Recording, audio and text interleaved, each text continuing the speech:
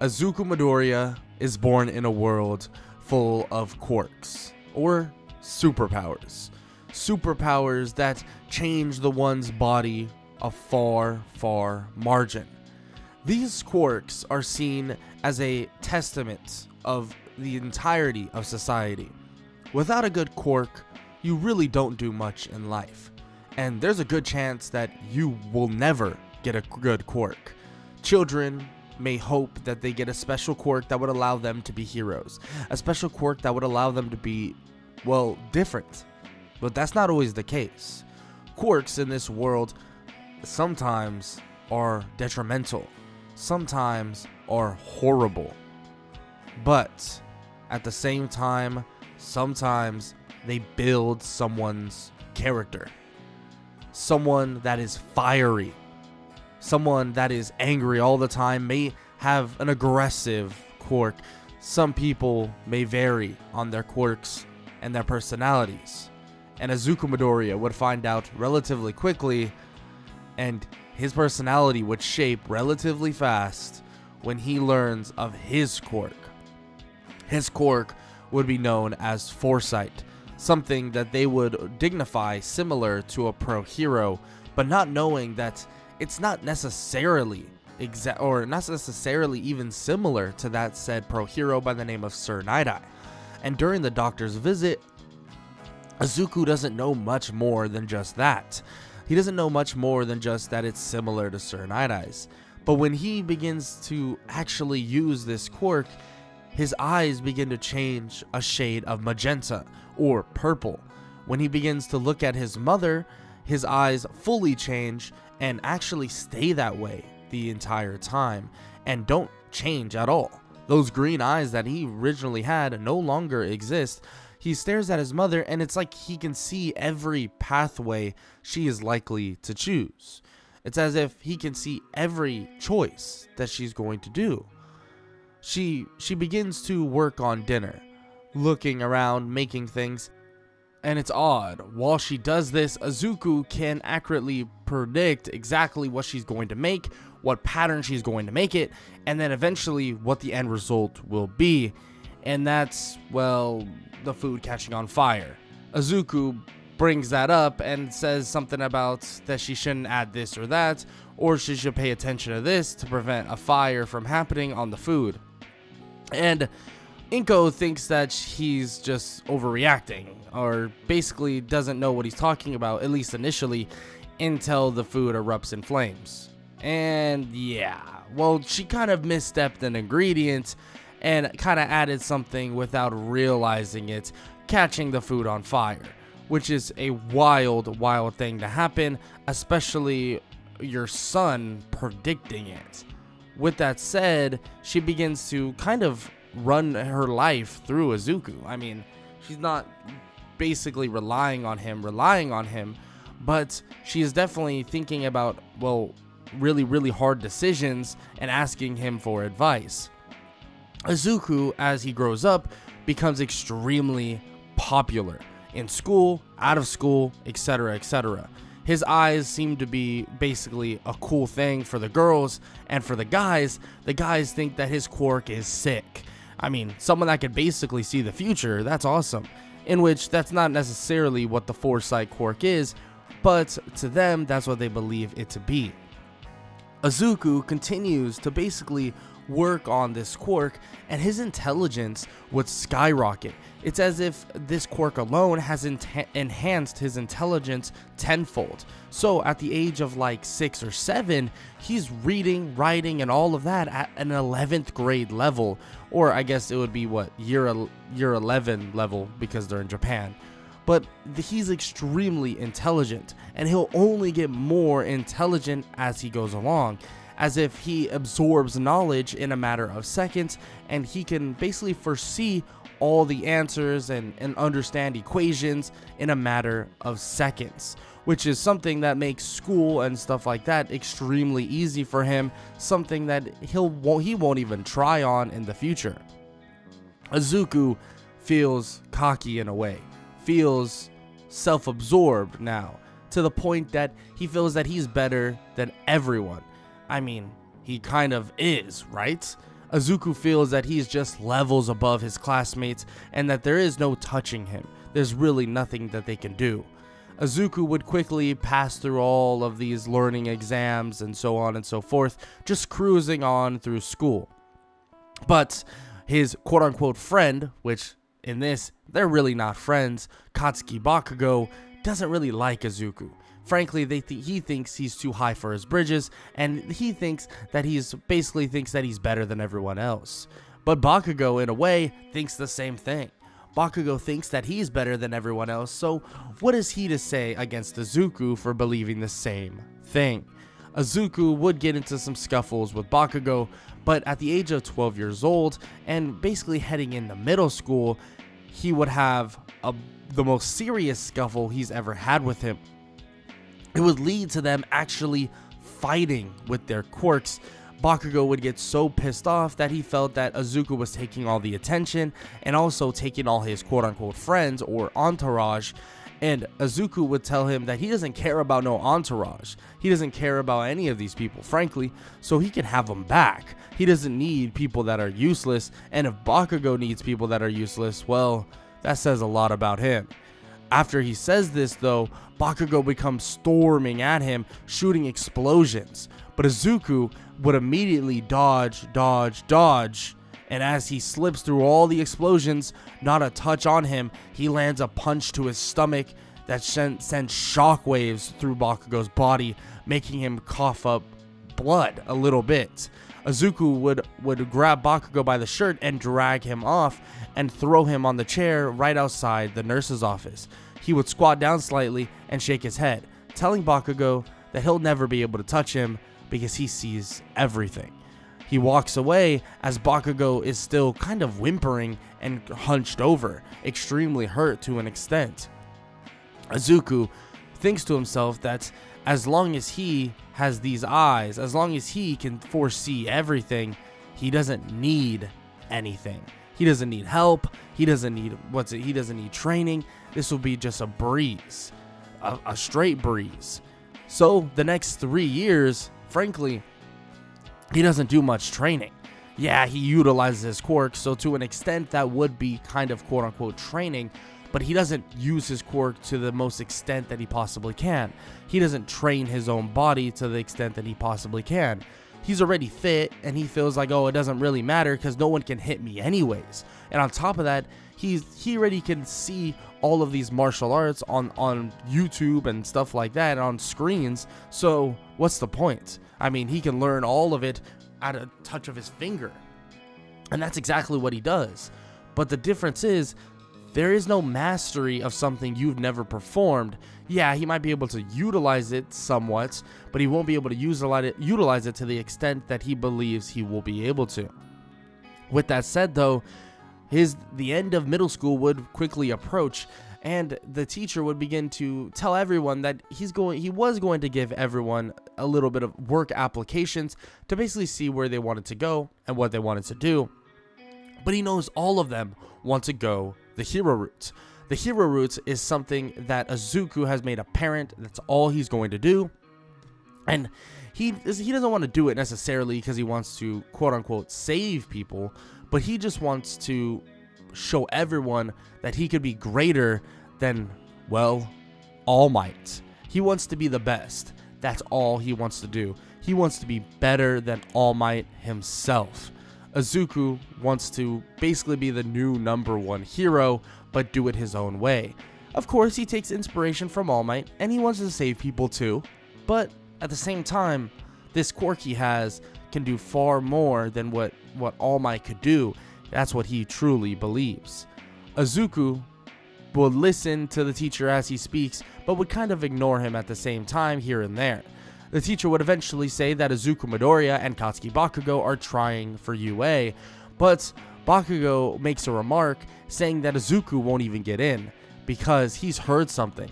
In the practical exam of the UA entrance exam, they gotta fight robots. Izuku is nowhere near strong enough to break through robots or pure steel. You'll need something like Bakugo's quirk, an explosion quirk, something that could truly hit hard. Izuku looks at Bakugo with a weird glance and says that he'll do what he needs to do to figure it out, and that he'll still end up being number 1 in that exam. Bakugo stands up and slams his hand on Izuku's desk, asking him if that's a challenge. Izuku says that a challenge is between two people of equals, two people that it would actually matter, that the other person would have a chance. But Bakugo has no chance, so this is no challenge. Immediately, Bakugo is about to punch him in the face, but the teacher tells him to sit down and stop, or he'll get in serious trouble. Bakugo sits down, and eventually the day would proceed on and finish up. Izuku would think about what Bakugo said. Of course, it would be extremely difficult to destroy robots, especially in the state he is currently. I mean, he has nothing that really makes him extremely strong. Is he able to counterpunch and basically easily track down anybody and destroy and basically knock out anybody he wants, because frankly he sees everything coming in a matter of seconds? Of course. But at the same time, Izuku knows that it's more to hero work and more to fighting than just seeing everything that's ahead. He needs strength, power. He needs to be able to take a punch if he cannot dodge a punch. After this realization, Izuku begins training. Yeah, finally. He begins actually working out and putting himself through pain. It's odd for him. When he begins to train, he schedules out a perfect regimen, something that is ideal for himself and actually perfectly executable, in which he's able to basically retain as much muscle as possible, but at the same time retain as much speed as well.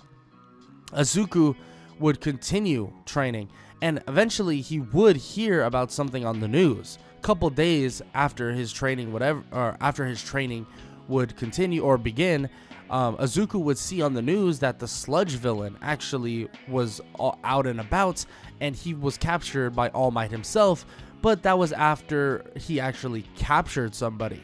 But luckily All Might was there to save him, and it was basically a perfect coincidence, and was able to handle what happened. Izuku continues to watch on the screen, and his mom comes in saying that happened a couple days ago. It's just old news. They like repeating themselves a lot. Izuku continues to watch, but he sees something. He looks closely. That person in the sludge villain, he doesn't know him, but he does know the person that's charging into battle to help the person that is in the sludge villain. That's Bakugo. He's shocked. Bakugo has a heart? Why would he do that? I mean, I feel like he's the type of guy to just let the guy die. Whatever. Izuku wouldn't think much about it, but it's definitely something that needs to be kept in mind. Izuku would continue training for the next 10 months. Frankly, not really needing to study or anything like that. He would memorize and basically condense everything in a matter of, well, a day, easily.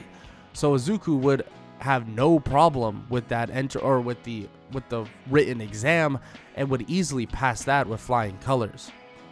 When he heads over to the UA entrance exam after the training, the 10-month period, Izuku would easily, like I said, finish the written portion of the exam. The written portion is easy breezy, and frankly, nothing to really think about. Izuku would then wait, though, and he would reveal something that he's been actually using recently and been using for the last maybe month or so, and that's some weaponry.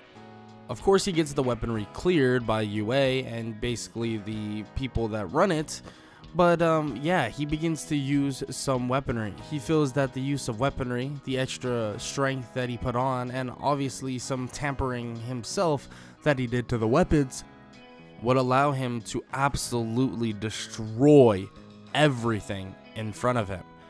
And when they would line up at the gates, Izuku could already see the perfect pathway for himself, seeing that he should take certain directions to destroy certain robots. When he begins to look, he begins to wait, and when the gates swing open, he takes off. Everyone believes that he's just some normal dude with a certain powers in his eyes, but his speed is pretty insane. it seems that he's increased his just physical attributes by a lot and over that last 10 months and got into peak condition. And now he begins to slice and dice all the robots he sees using different weaponry he currently has, slicing through them with a giant smirk on his face. Just as he thought, just as he foresaw, he knew that there were some hurdles to be handled in this regard, but he handled them swiftly and easily. Frankly, with no sweat at all.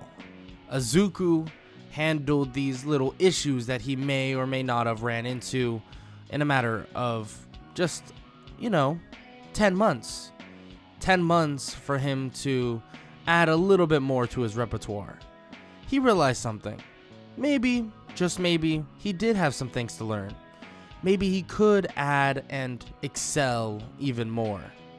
Maybe he could be even better than what he already was. Izuku continues to destroy and obliterate every robot he sees with his blade. As he does so, he does feel an odd sensation throughout his hands and onto the blade, as if the blade itself is getting stronger. He's not so sure. Maybe this is something that he'll have to look into later, but it's not something he knows anything about. But still, he continues to obliterate what he can and do, and eventually he would get to the point where he'd feel comfortable, very comfortable, about where he was.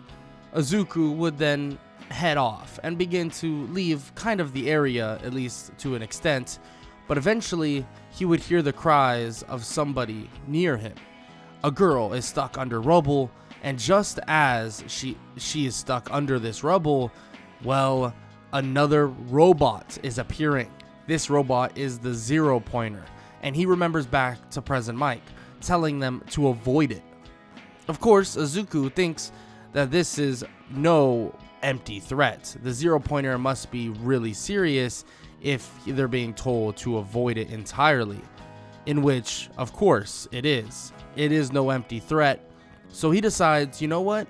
Using the power he has and the strength he has, he foresees something in his own future, looking ahead, and he's looking ahead to see that he'll be able to save this young girl, or to save this girl by the name of Ochako Uraraka, in which he does just that, breaking all of the rubble near her, grabbing her and running off with her, making sure that she's good to go. But he doesn't say another word to her, not saying a name, not saying anything. He doesn't necessarily care about about anything or care about her. I mean, he doesn't necessarily want to really worry about, if she's okay or not. Frankly, when you all think about it, Izuku most likely knew that this would also give him extra points. Plus, it doesn't look too good to see a girl on the entrance exam, die. So he decided to save her. Maybe he'll get a taste of being a hero early this time around. Of course, he would, they would try to talk to him. Ochako would try, and also others as well, but he wouldn't say a word. They've heard, or many of the teachers have heard rumors of what his quirk is, and seeing it on full display definitely confirms it. But Izuku doesn't want to talk to anybody. He heads home, and he waits for the letter to arrive.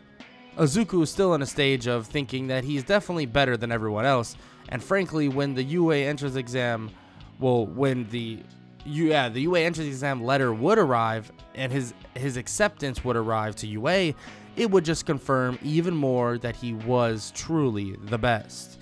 He would learn that he got number 1 in the exam, and it was by a long shot. It was by far. And the reason for that is actually saving that girl, in which Izuku is pretty shocked to hear, but at the same time, he kind of predicted this in a way. He thought that it would definitely help his score, but he didn't think it would help that much. But to win by a long shot because of that definitely gives him an interesting perspective. Izuku, of course, would think more about this in the future, but something needs to actually give.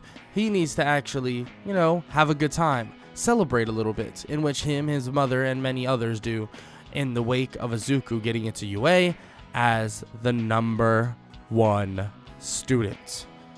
And while watching the little entrance exam acceptance, he actually realizes that he's listening to All Might right now. He turns around because he wasn't even looking at the hologram to see All Might himself. Izuku is pretty interested at the fact that All Might is actually going to be a teacher at UA, wondering if he'll actually be able to teach much. Frankly, All Might seems to be a one-sided hero in Izuku's opinion. Raw power does get you so far, but it seems that All Might is maybe a little bit more than just brawn, in which Izuku is interested, definitely interested to see. After some time would pass, Izuku would finally have the first day at UA. UA High School is something that he's been waiting for a long time. And to see where this goes, well, he's excited. In a way, has some high expectations for this school. So when he arrives to see a bunch of hooligans and frankly Bakugo arguing with some blue-haired kid, he kind of gets annoyed. Everyone else seems relatively tame, but a couple of them he questions how they even got in. That Mineta kid, how the hell did he get in? That other girl over there, she's only invisible. How did she get in? He's not so sure. Frankly, he feels like a lot of these people could get replaced, and replaced relatively quickly. He even sits there and thinks, how the hell did the invisible girl and the guy with weird hair get in and destroy robots? That makes no sense. Maybe they got recommended or something else, but still, that's kind of ridiculous. And Izuku begins to think that there are far better options than these people. There's a lot of people here that he feels probably don't even deserve to be at UA at all. They should have gone to a low tier high school or something of that manner. But still, whatever. Izuku sits down and waits, and as he does, someone actually approaches him. It's Ochako Uraraka, and this in a way kind of annoys him. He doesn't want no thanks, he doesn't want any of that, he doesn't want to speak to really her at all, and she basically stutters over her words a little bit and it says that she's so grateful, so on and so forth, in which Izuku waves her off, saying that he just did what needed to be done and something that needs to be done as a hero. That's it. He doesn't need really congratulations, he doesn't need a thanks, he doesn't need any of that. Now he recommends that she gets better with her quirk so an incident doesn't happen again on the battlefield. Izuku is stern with his words, and she does take him to heart, but does feel kind of sad that he's not, like, you know, happy at all. But of course, if they knew Izuku before, this is how he always is, in which Bakugo kind of comments about it, not directly to her, but in general, saying that he's always been like that, and he's so annoying for it, thinking he's cool, and thinking he's better than everyone else. Ochako is shocked to hear that they have some relation, in which she does slightly ask about it, in which Izuku says that this is the last thing he'll answer, and that they went to school together. That is it. They're not friends, they're not anything other than just classmates. Of course, Bakugo says that is his line, that of course they're not friends, he'd never be friends with a loser like him, but Izuku ignores him once again as Aizawa, their teacher, walks in. Aizawa would tell all of them to shut up and sit down, that this is no time for chatter, no time for talking. He then tells them that he's going to be testing something out. He wants to test how strong all of their quirks truly are, how strong they truly are. So they'll do basically a bit of a quirk assessment test. Some of them ask about orientation, but Aizawa tells them that he can do whatever he wants. He will do whatever he wants. So that's exactly what Aizawa is going to do.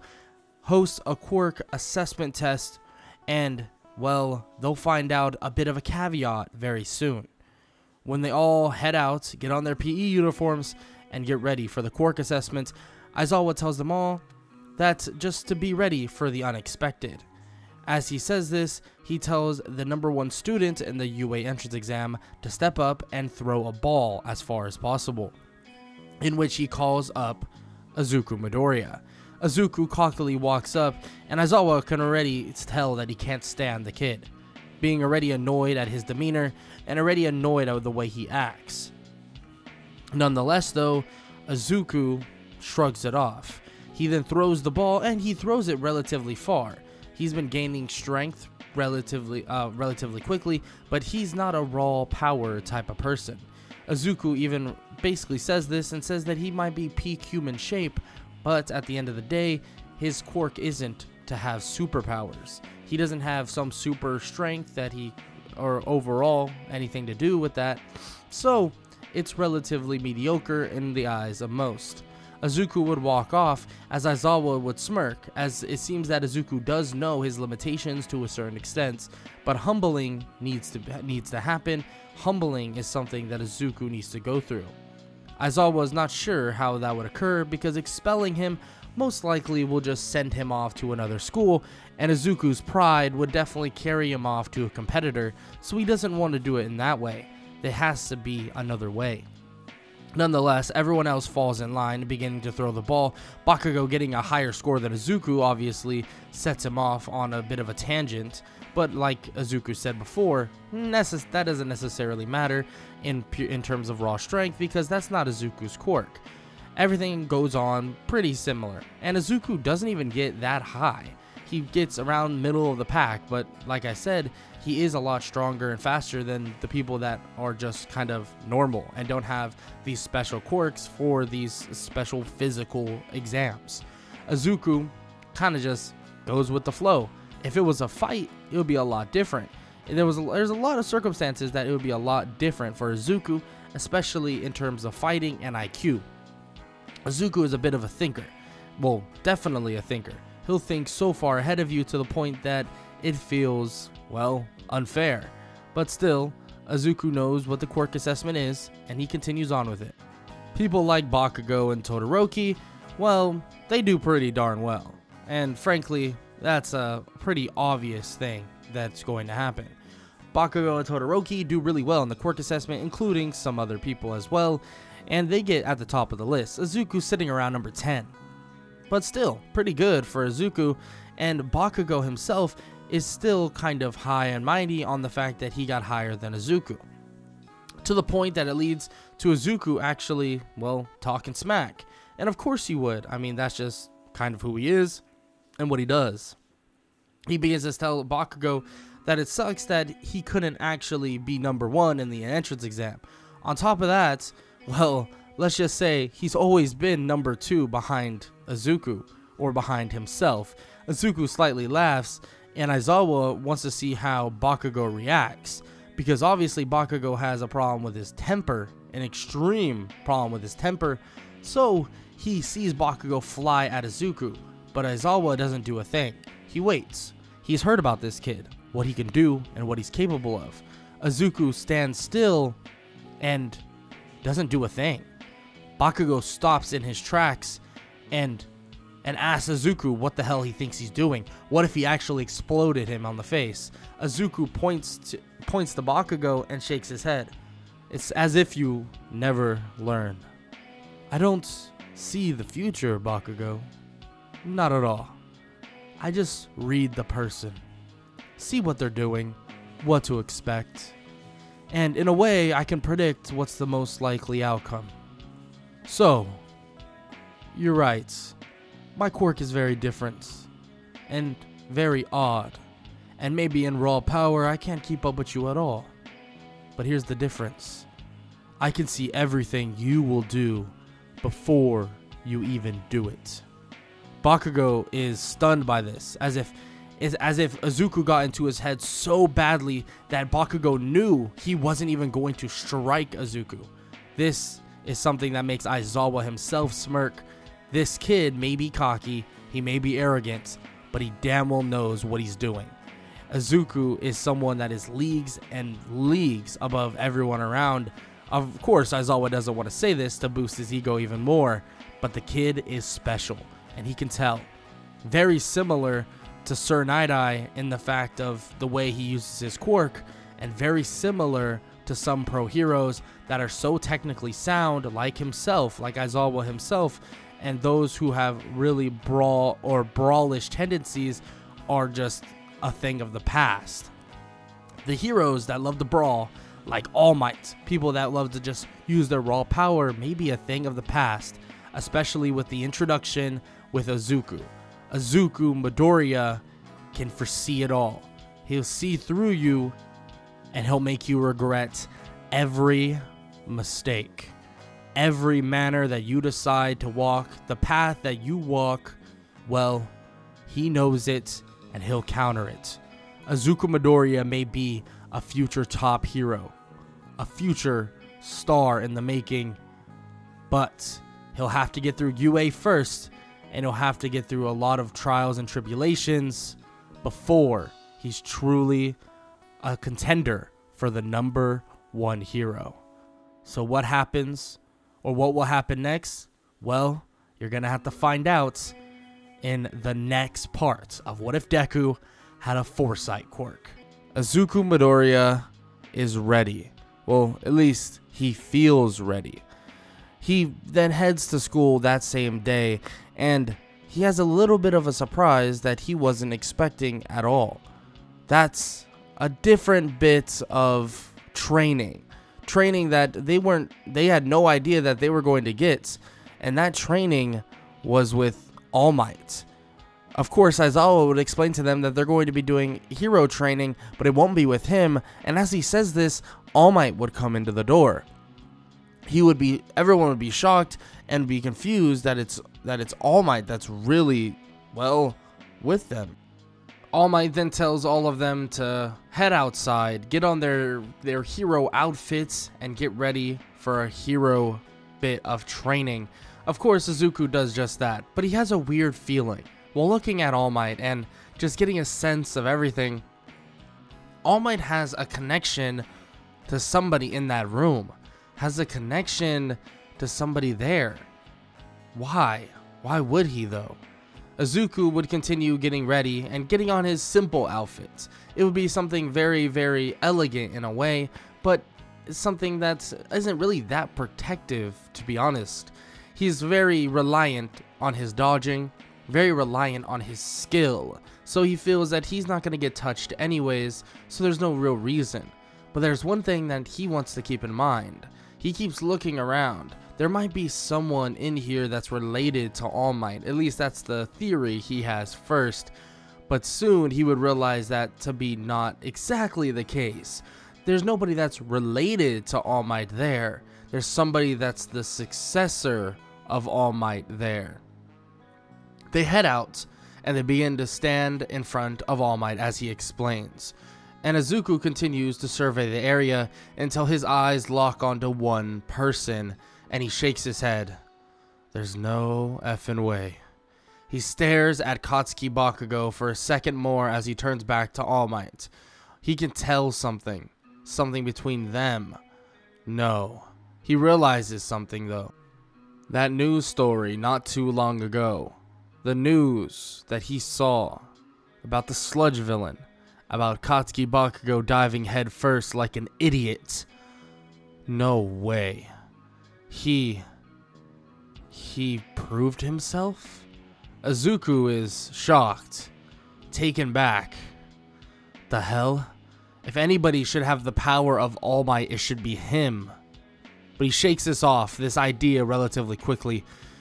He doesn't need it anyways. He'll beat the brakes off of All Might's little successor, just like how he's always been doing this entire time.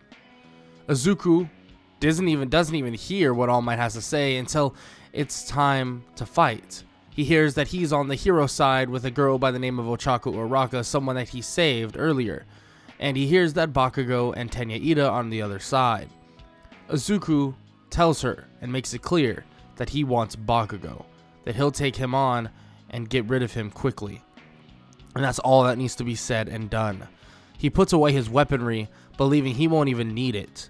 Izuku would wait the 5 minutes of planning and approach the staircase knowing Bakugo, knowing exactly what he'll do. Bakugo comes charging down as he explodes toward Izuku, and as he does, he shoots explosions straight at him. Izuku obviously dodges relatively easily too, landing a couple punches here and there, but he can feel that Bakugo's speed is slightly increasing. But it's odd. It doesn't feel that much different. Izuku would bob and weave and eventually get a hold of Bakugo, getting him to the ground and punching him square in the jaw. But just as he does this, a kick would come soaring right to his face, as it barely misses. Izuku steps back and looks at Bakugo and is kind of shocked. Is he overwhelming him? No. He's not getting overwhelmed. That's not the case. It can't be. Izuku stands his ground, and it feels like Bakugo's movements are getting sharper, quicker. And as soon as Izuku realizes this, he's able to duck under one punch, but is caught with another, straight to the cheek. He brushes this off, and he smirks. He laughs at Bakugo, saying that he landed one blow, and he did so much to land one, but he won't land another. Izuku steps up as he dodges multiple punches, as Bakugo's fighting style is getting very linear, very predictable.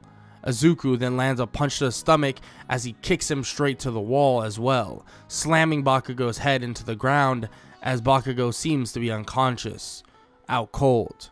But as Izuku's walking away, all he hears is steps. Bakugo stands up and he shoots a punch at him so strong that when he dodges it, it leaves a giant hole, a crater in the building that they're standing in. Izuku is shocked to see this, and he looks to his side to see that partially his arm got hit, and it's hurting terribly bad, partially broken. Izuku looks over to see Bakugo really isn't there anymore. He's out cold. He lands on the ground as Izuku grabs his shoulder, and it hurts like all hell.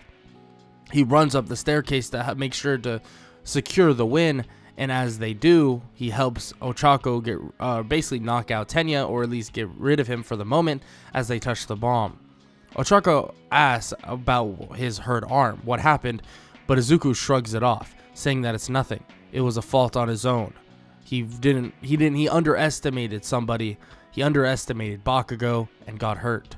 He walked back down the staircase as he grabs Bakugo by the back of the shirts, dragging him off. Under his breath, he kind of remarks that Bakugo has earned it. He's definitely showed him something else. As he's saying this to himself, All Might can hear this, and he smiles as well. All Might writes it down and then pulls out a phone and begins to text somebody. He begins to text Shota Aizawa. Izuku may not be humbled entirely, but he did realize that there is someone that is extremely strong that may or may not be able to keep up with him. This is something that will drive Izuku, something that will make him want to become stronger, something that they were very worried about. But now it feels that they don't have to worry, at least for the time being. Izuku would help Bakugo get to the recovery girl and leave him there. He would leave as well and head off back to, well, where All Might is as he watches the rest of the fights go on. All Might asks if he should go to Recovery Girl to get that arm healed, but Izuku says that there's no reason to do so. It seems that his bones, his body heals relatively quickly. He's not exactly sure how it works, but he then focuses on his arm as it, in a way, heals itself, but very, very slowly. Over the course of the day, it will eventually heal. Izuku isn't really sure how or exactly why it works, but it's some sort of mystical power in a way. He looks at All Might and says that it has something, or it has to have something to do with the fact that he can kind of look into the future. It's like he can mold his body for the future, accelerating the healing process, or at least that's the idea or hypothesis he came up with. But still, it's something that's beneficial and something that he needs to learn more about. So these little ticky-tack blows and these hurt injuries, he needs to learn how to, for one, avoid them, but on top of that, heal them himself. As All Might hears this, he nods. He's interested in Izuku. Izuku has basically taken All Might's interest for sure, and he can tell that he really has a good future in hero work, and he knows that he's only going to get better at it. Izuku would wait for all the fights to be over and done with, as the rest of the school day would go on relatively normal. He would head home, and then he would head back to school the next day for a new version of training that he would hear about. He would hear that they're going to the USJ, and this is for rescue training, something that Izuku didn't really do much of, but believes that it could be a really strong part of his repertoire. Izuku is very interested in what kind of rescue training they're going to be doing, as he awaits Aizawa to explain more. He tells all of them what he can and then tells them to head off to the buses. As they do though, Bakugo walks up to Izuku and remarks that that Izuku knows, doesn't he? He knows exactly what happened and what is going on. Izuku looks at him and shakes his head. Of course I know. I know everything, right? Izuku kind of smirks at this as he says it, but then makes a motion with his lips as if he's not gonna say a word.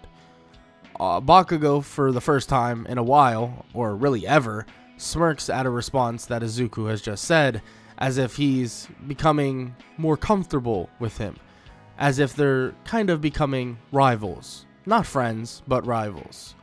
Izuku would sit in the bus as they all speak about who has the strongest of all quirks, but he wouldn't say a word. He didn't care, which was surprising, because normally Izuku would tell all of them that he's head over shoulders better than every single person there, so much more progressed, but no, he didn't care. He was locked in on something else. He was thinking about something else.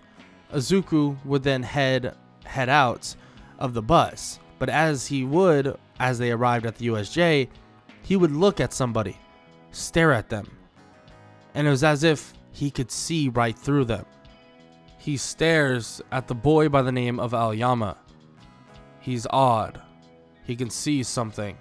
Something is coming. Izuku walks over to Aizawa and immediately tells him that boy right there, Yuga Aoyama, he's hiding something. Aizawa's confused. What do you mean by that, kid? As he asks this, Pro Hero 13 comes out, but they step aside and continue talking. Izuku says that he can see most things that are going on. Aizawa's attempt to basically train them and give them little tests, and on top of that, he can see Pro Hero 13's whole plan for the day.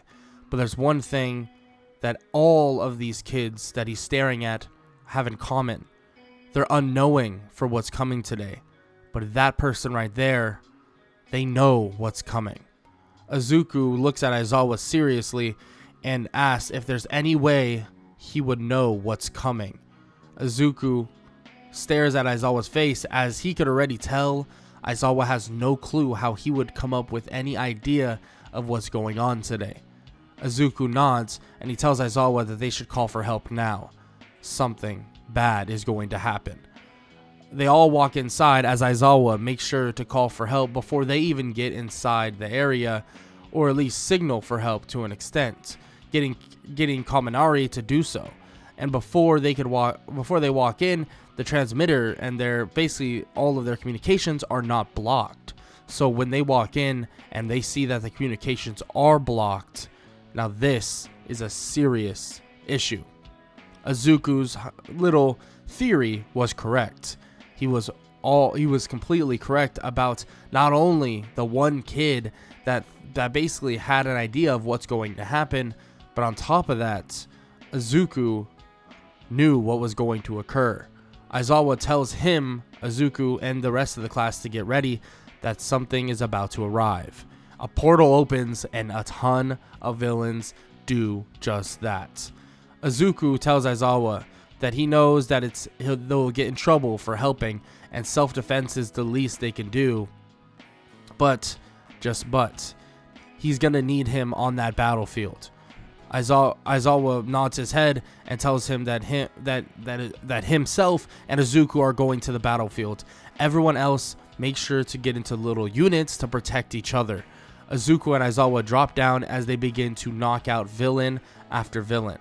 In terms of the villains that are there, they're nothing compared to Izuku, and frankly Aizawa would destroy all of them alone.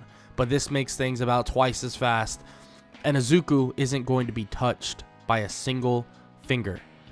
Izuku does, though, have an eye on that main villain, the one with the hands on his face, his body. He's concerned, but he's also interested. What is he? Why is he here? He can foresee the actions that the man will take, but on top of that, he can tell that this person has gone through hell and back, as if he was abandoned, destroyed, obliterated, and, well, he's pointing his anger towards someone. Who is that someone? He looks around, and he can tell by basically the attitude of that same man by the name of Shigaraki. He's annoyed. The person he's looking for isn't even here. Or at least, one of them aren't.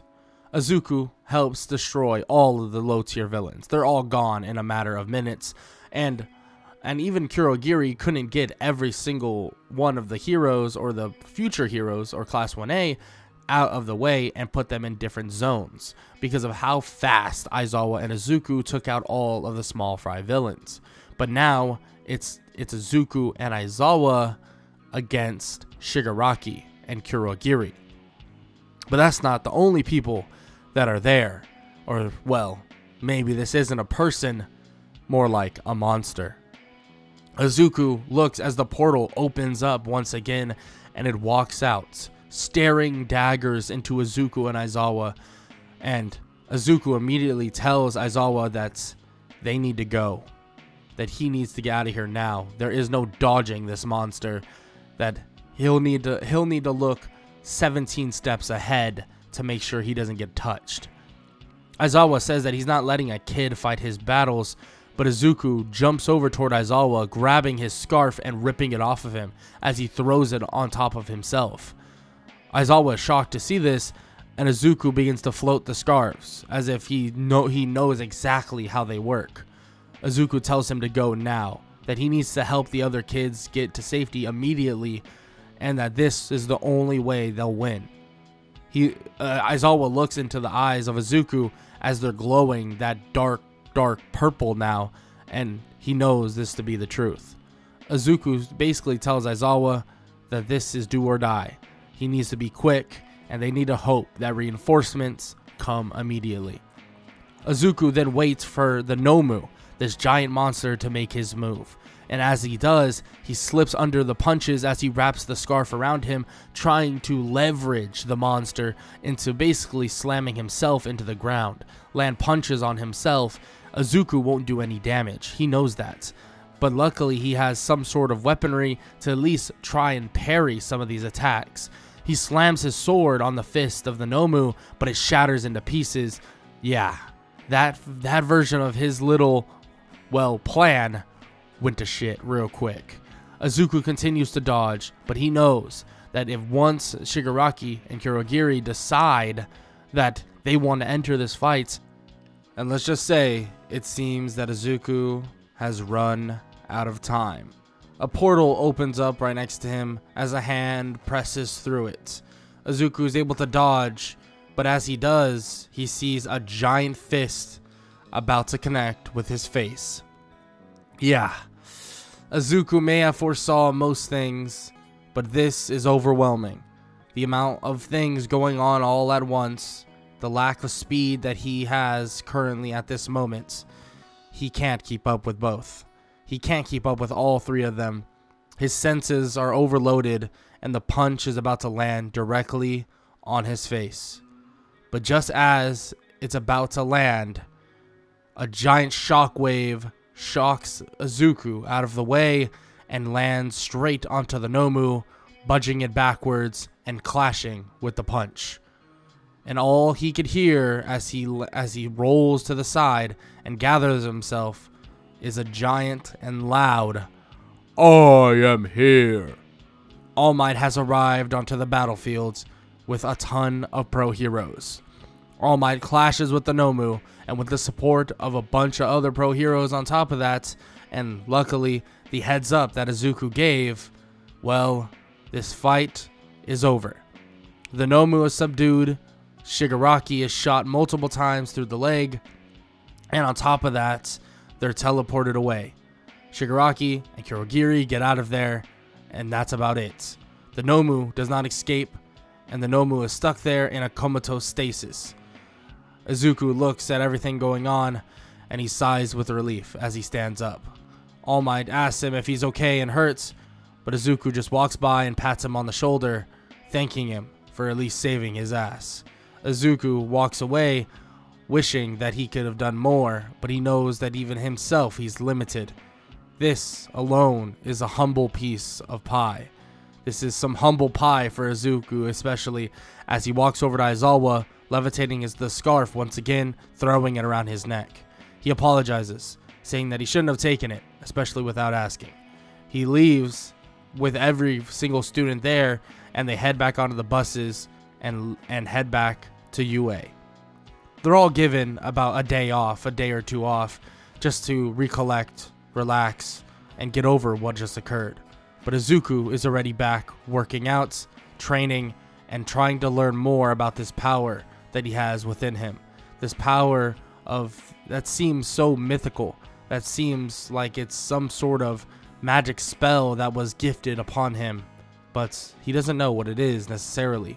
It seems to be, well, something similar to something he's read in a book, something he's read about, well, Norse mythology, something known as the Bifrost.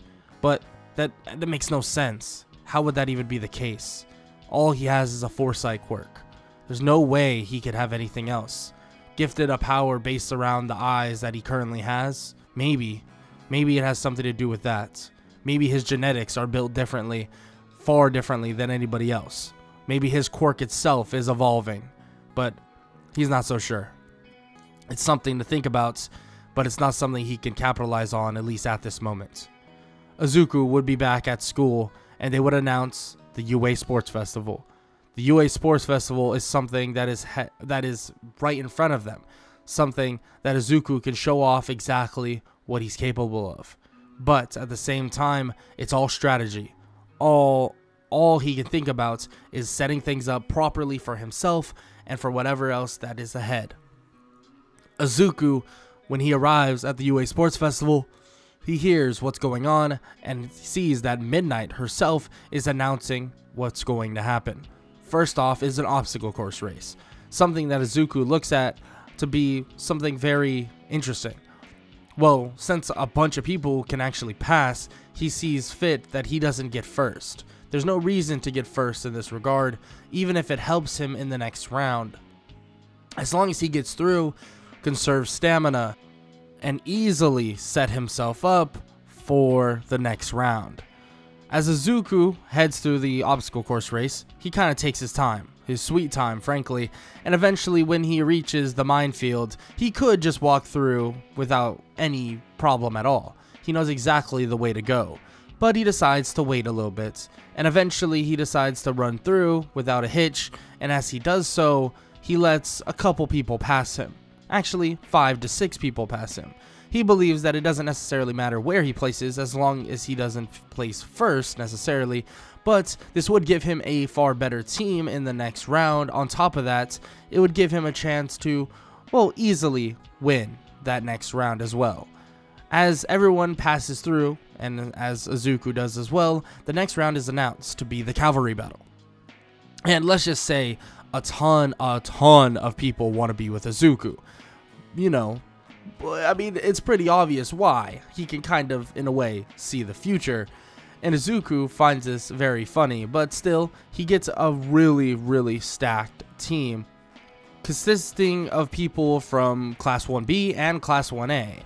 He actually likes the Tokiyami pick, especially with Dark Shadow and how effective Dark Shadow really is. On top of that, Setsuno Tokage is someone that is extremely good, especially in something like this.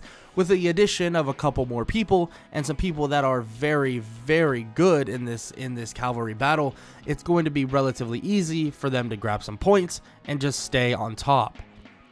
Izuku tells all of them to just follow his lead. They're going to take out a couple of the weaker opponents, grab their headbands, and then they're going to sit on the headbands until it's time for the next round. That's exactly what they do. Easy peasy. They do just that, but it seems that Monoma has a different choice of action. He actually wants to use Izuku's quirk to his own advantage, in which He of course tries, but that doesn't really work too well. Izuku's quirk is an interesting one for sure. Something that he's worked on for a while. Something that someone else would get extremely overwhelmed with. But with that said, they easily passed the cavalry battle, and frankly, it was something that it wasn't really hard in general for them to pass. Easily beating them and easily finding their way to the next round. Izuku begins to tell his team that after this is all said and done, well, they're going to be going to the one-on-one portion of the tournament, and they better hope that they're not in the same bracket as himself. They question if he's that overconfident and that they'll definitely take him down, but no. Izuku wants the pathway to Katsuki Bakugo. He wants to prove something.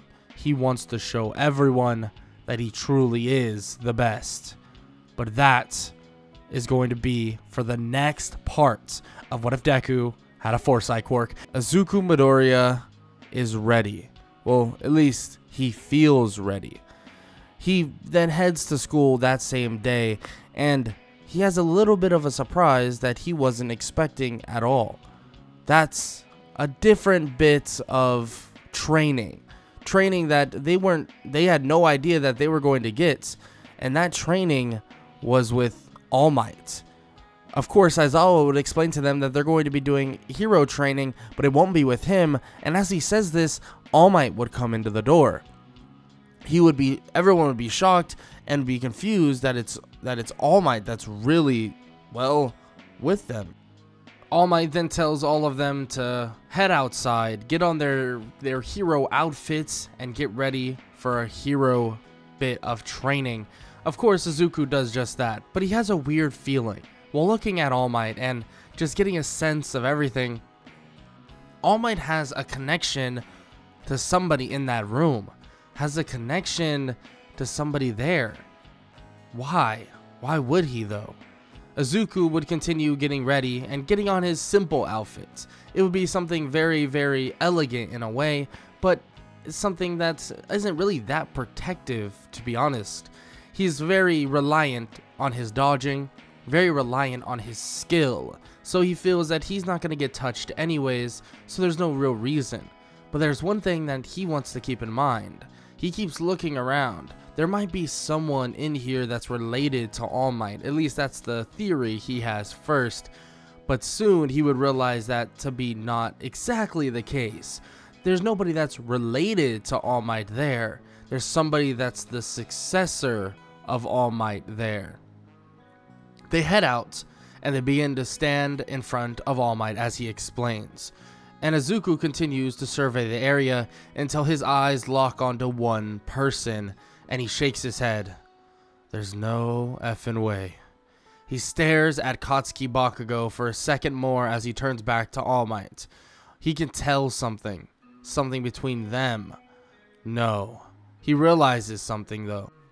That news story not too long ago. The news that he saw about the sludge villain. About Katsuki Bakugo diving head first like an idiot. No way. He proved himself? Izuku is shocked.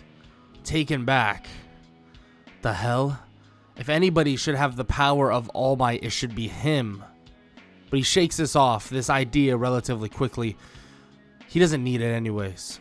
He'll beat the brakes off of All Might's little successor, just like how he's always been doing this entire time. Izuku doesn't even hear what All Might has to say until it's time to fight. He hears that he's on the hero side with a girl by the name of Ochaku Uraka, someone that he saved earlier. And he hears that Bakugo and Tenya Ida on the other side. Izuku tells her and makes it clear that he wants Bakugo, that he'll take him on and get rid of him quickly. And that's all that needs to be said and done. He puts away his weaponry, believing he won't even need it. Izuku would wait the 5 minutes of planning and approach the staircase knowing Bakugo, knowing exactly what he'll do. Bakugo comes charging down as he explodes toward Izuku. And as he does, he shoots explosions straight at him. Izuku obviously dodges relatively easily too, landing a couple punches here and there, but he can feel that Bakugo's speed is slightly increasing. But it's odd, it doesn't feel that much different. Izuku would bob and weave and eventually get a hold of Bakugo, getting him to the ground and punching him square in the jaw. But just as he does this, a kick would come soaring right to his face, as it barely misses. Izuku steps back and looks at Bakugo and is kind of shocked. Is he overwhelming him? No. He's not getting overwhelmed. That's not the case. It can't be. Izuku stands his ground, and it feels like Bakugo's movements are getting sharper, quicker. And as soon as Izuku realizes this, he's able to duck under one punch, but is caught with another, straight to the cheek. He brushes this off, and he smirks. He laughs at Bakugo, saying that he landed one blow, and he did so much to land one, but he won't land another. Izuku steps up as he dodges multiple punches, as Bakugo's fighting style is getting very linear, very predictable. Izuku then lands a punch to the stomach as he kicks him straight to the wall as well, slamming Bakugo's head into the ground as Bakugo seems to be unconscious, out cold. But as Izuku's walking away, all he hears is steps. Bakugo stands up and he shoots a punch at him so strong that when he dodges it, it leaves a giant hole, a crater in the building that they're standing in. Izuku is shocked to see this, and he looks to his side to see that partially his arm got hit and it's hurting terribly bad, partially broken. Izuku looks over to see Bakugo really isn't there anymore. He's out cold. He lands on the ground as Izuku grabs his shoulder, and it hurts like all hell. He runs up the staircase to make sure to secure the win, and as they do, he helps Ochako get basically knock out Tenya, or at least get rid of him for the moment as they touch the bomb.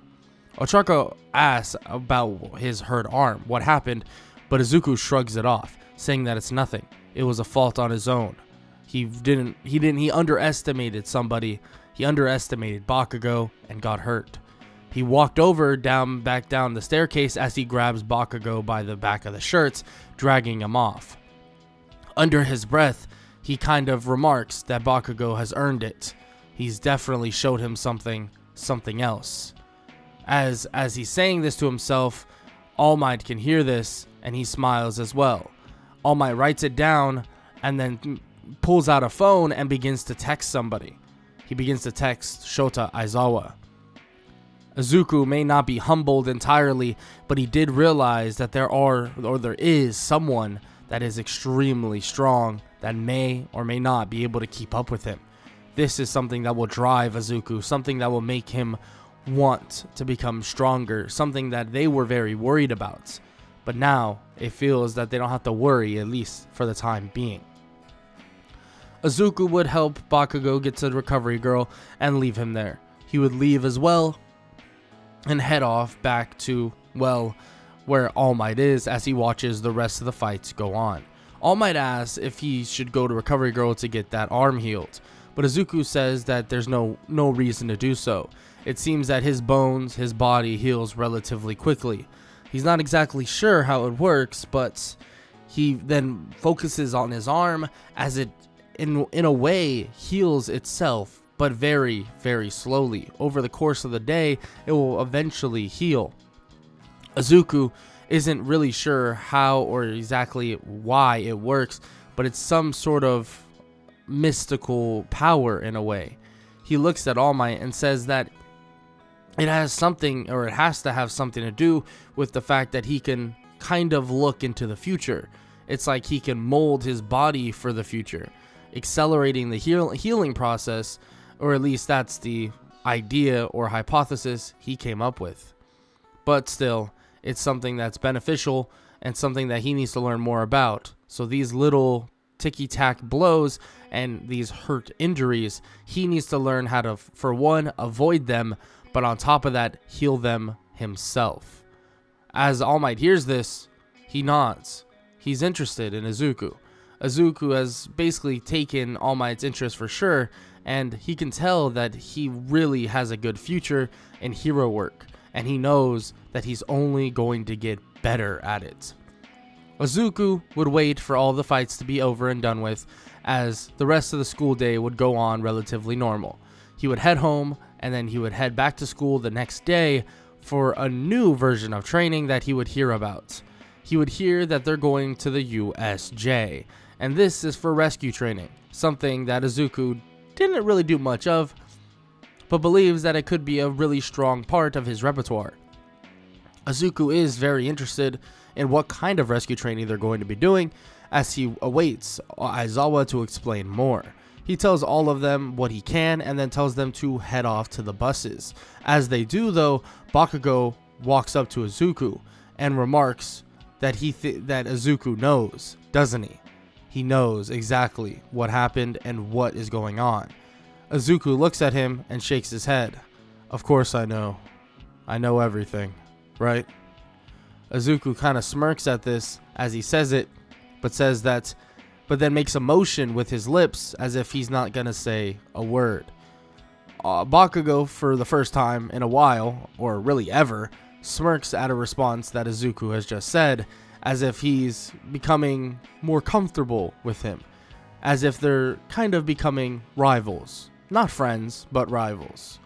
Izuku would sit in the bus as they all speak about who has the strongest of all quirks, but he wouldn't say a word. He didn't care, which was surprising, because normally Izuku would tell all of them that he's head over shoulders better than every single person there, so much more progressed, but no, he didn't care. He was locked in on something else. He was thinking about something else. Izuku would then head out of the bus, but as they arrived at the USJ, he would look at somebody, stare at them, and it was as if he could see right through them. He stares at the boy by the name of Aoyama. He's odd. He can see something. Something is coming. Izuku walks over to Aizawa and immediately tells him that boy right there, Yuga Aoyama, he's hiding something. Aizawa's confused. What do you mean by that, kid? As he asks this, Pro Hero 13 comes out, but they step aside and continue talking. Izuku says that he can see most things that are going on. Aizawa's attempt to basically train them and give them little tests, and on top of that, he can see Pro Hero 13's whole plan for the day. But there's one thing that all of these kids that he's staring at have in common. They're unknowing for what's coming today. But that person right there, they know what's coming. Izuku looks at Aizawa seriously and asks if there's any way he would know what's coming. Izuku stares at Aizawa's face as he could already tell Aizawa has no clue how he would come up with any idea of what's going on today. Izuku nods and he tells Aizawa that they should call for help now. Something bad is going to happen. They all walk inside as Aizawa makes sure to call for help before they even get inside the area, or at least signal for help to an extent, getting Kaminari to do so. And before they walk in, the transmitter and basically all of their communications are not blocked. So when they walk in and they see that the communications are blocked, now this is a serious issue. Izuku's little theory was correct. He was completely correct about not only the one kid that basically had an idea of what's going to happen, but on top of that, Izuku knew what was going to occur. Aizawa tells him, Izuku, and the rest of the class to get ready, that something is about to arrive. A portal opens and a ton of villains do just that. Izuku tells Aizawa that he knows that they'll get in trouble for helping, and self-defense is the least they can do. But, he's gonna need him on that battlefield. Aizawa nods his head and tells him that himself and Izuku are going to the battlefield. Everyone else, make sure to get into little units to protect each other. Izuku and Aizawa drop down as they begin to knock out villain after villain. In terms of the villains that are there, they're nothing compared to Izuku, and frankly Aizawa would destroy all of them alone. But this makes things about twice as fast, and Izuku isn't going to be touched by a single finger. Izuku does, though, have an eye on that main villain, the one with the hands on his face, his body. He's concerned, but he's also interested. What is he? Why is he here?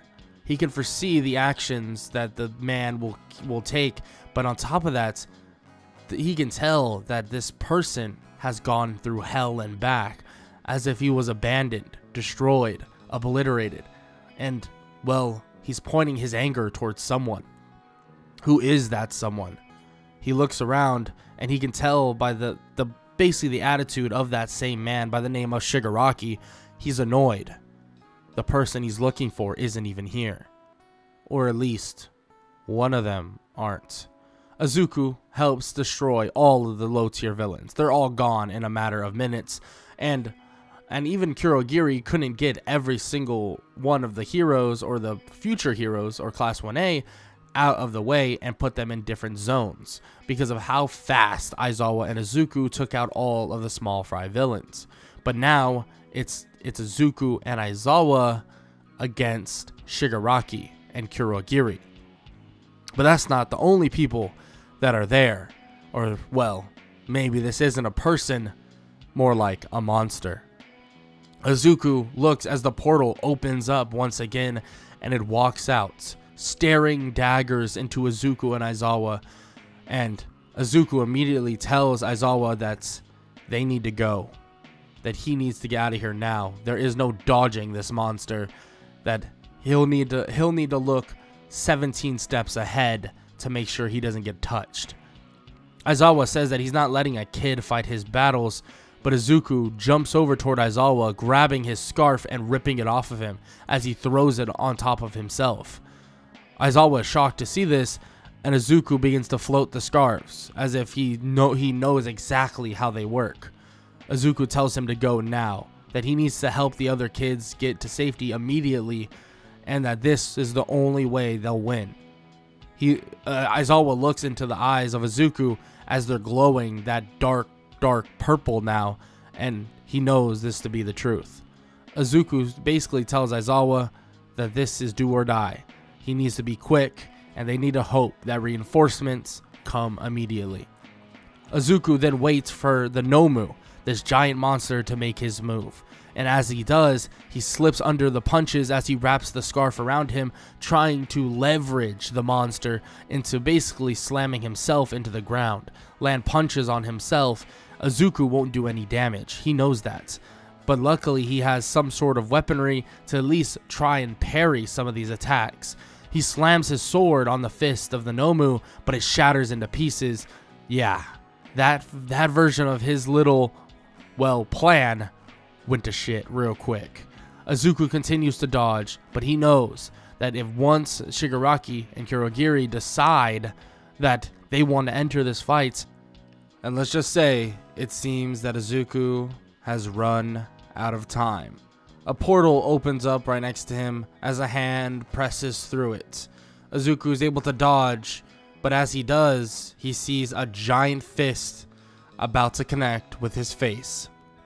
Yeah, Izuku may have foresaw most things, but this is overwhelming. The amount of things going on all at once, the lack of speed that he has currently at this moment, he can't keep up with both. He can't keep up with all three of them. His senses are overloaded, and the punch is about to land directly on his face. But just as it's about to land, a giant shockwave shocks Izuku out of the way and lands straight onto the Nomu, budging it backwards and clashing with the punch. And all he could hear as he rolls to the side and gathers himself is a giant and loud, "I am here." All Might has arrived onto the battlefields with a ton of pro heroes.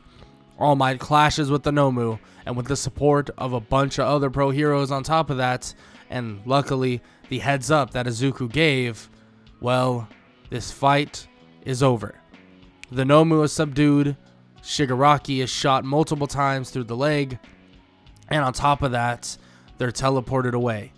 Shigaraki and Kurogiri get out of there, and that's about it. The Nomu does not escape, and the Nomu is stuck there in a comatose stasis. Izuku looks at everything going on, and he sighs with relief as he stands up. All Might asks him if he's okay and hurts, but Izuku just walks by and pats him on the shoulder, thanking him for at least saving his ass. Izuku walks away, wishing that he could have done more, but he knows that even himself he's limited. This alone is a humble piece of pie. This is some humble pie for Izuku, especially as he walks over to Aizawa, levitating the scarf once again, throwing it around his neck. He apologizes, saying that he shouldn't have taken it, especially without asking. He leaves with every single student there, and they head back onto the buses and head back to UA. They're all given about a day or two off, just to recollect, relax, and get over what just occurred. But Izuku is already back working out, training, and trying to learn more about this power that he has within him. This power that seems so mythical, that seems like it's some sort of magic spell that was gifted upon him, but he doesn't know what it is necessarily.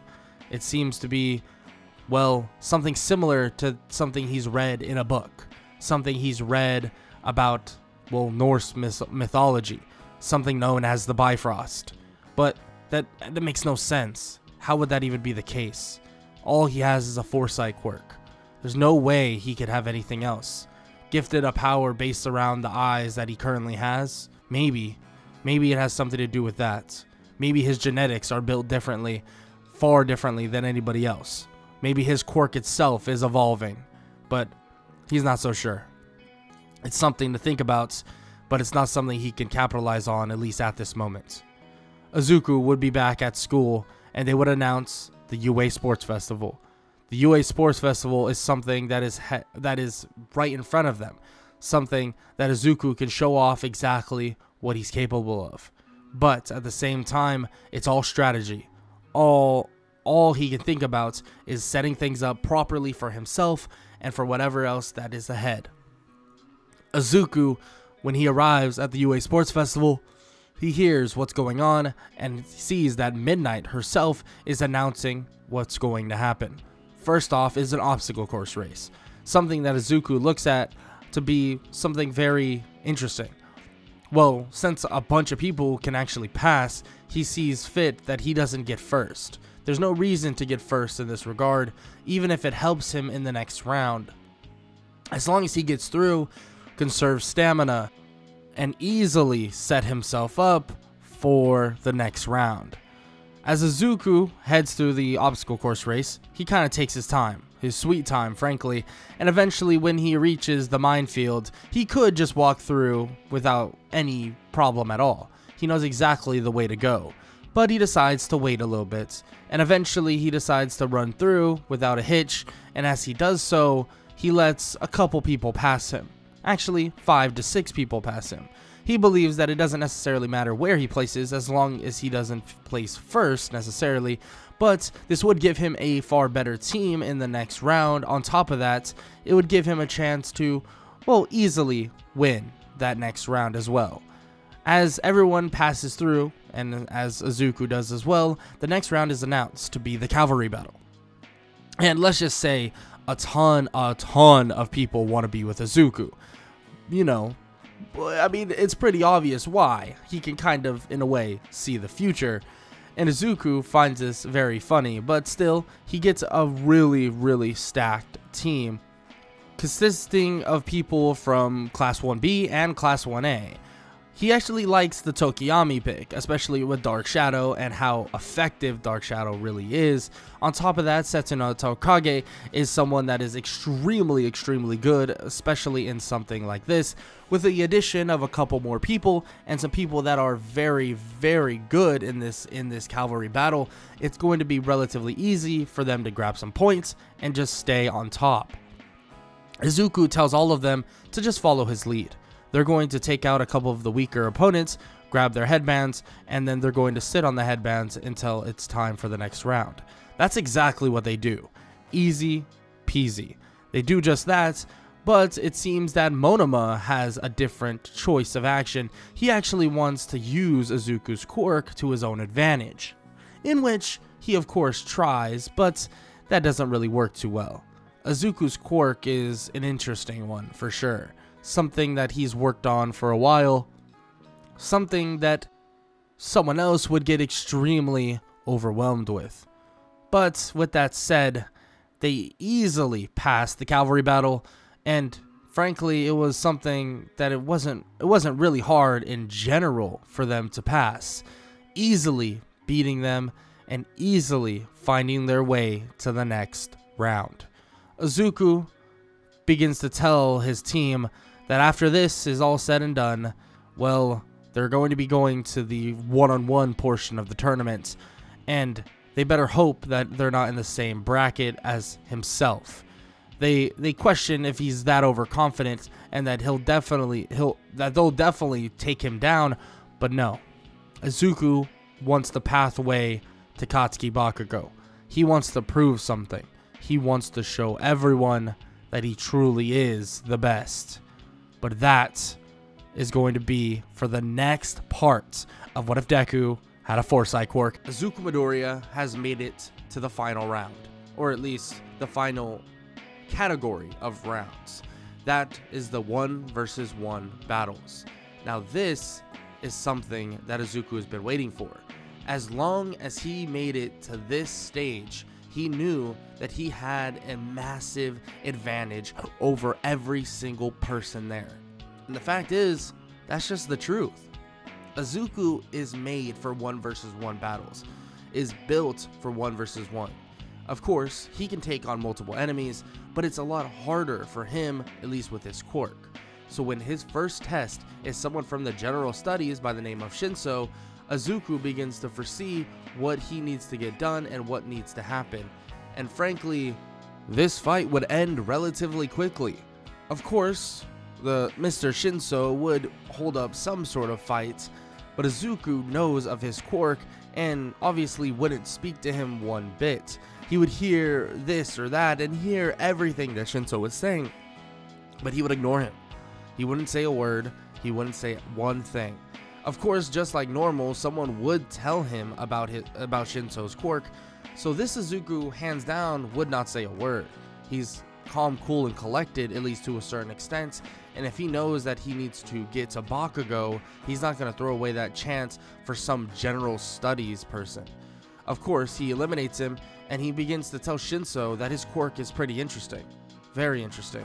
He's surprised that he couldn't figure something else and get into the hero side of things. But you know, some of us don't think that far ahead. Izuku just leaves, doesn't say another word, and he awaits on his next fight. As he does, and as he waits, he sees Shoto Todoroki win. So after this, he knows that Shoto Todoroki is going to be his next challenge. So this is what he does. He heads out, gets ready, and as he's going to the stage, someone approaches him. A fiery aura, a giant man approaches him.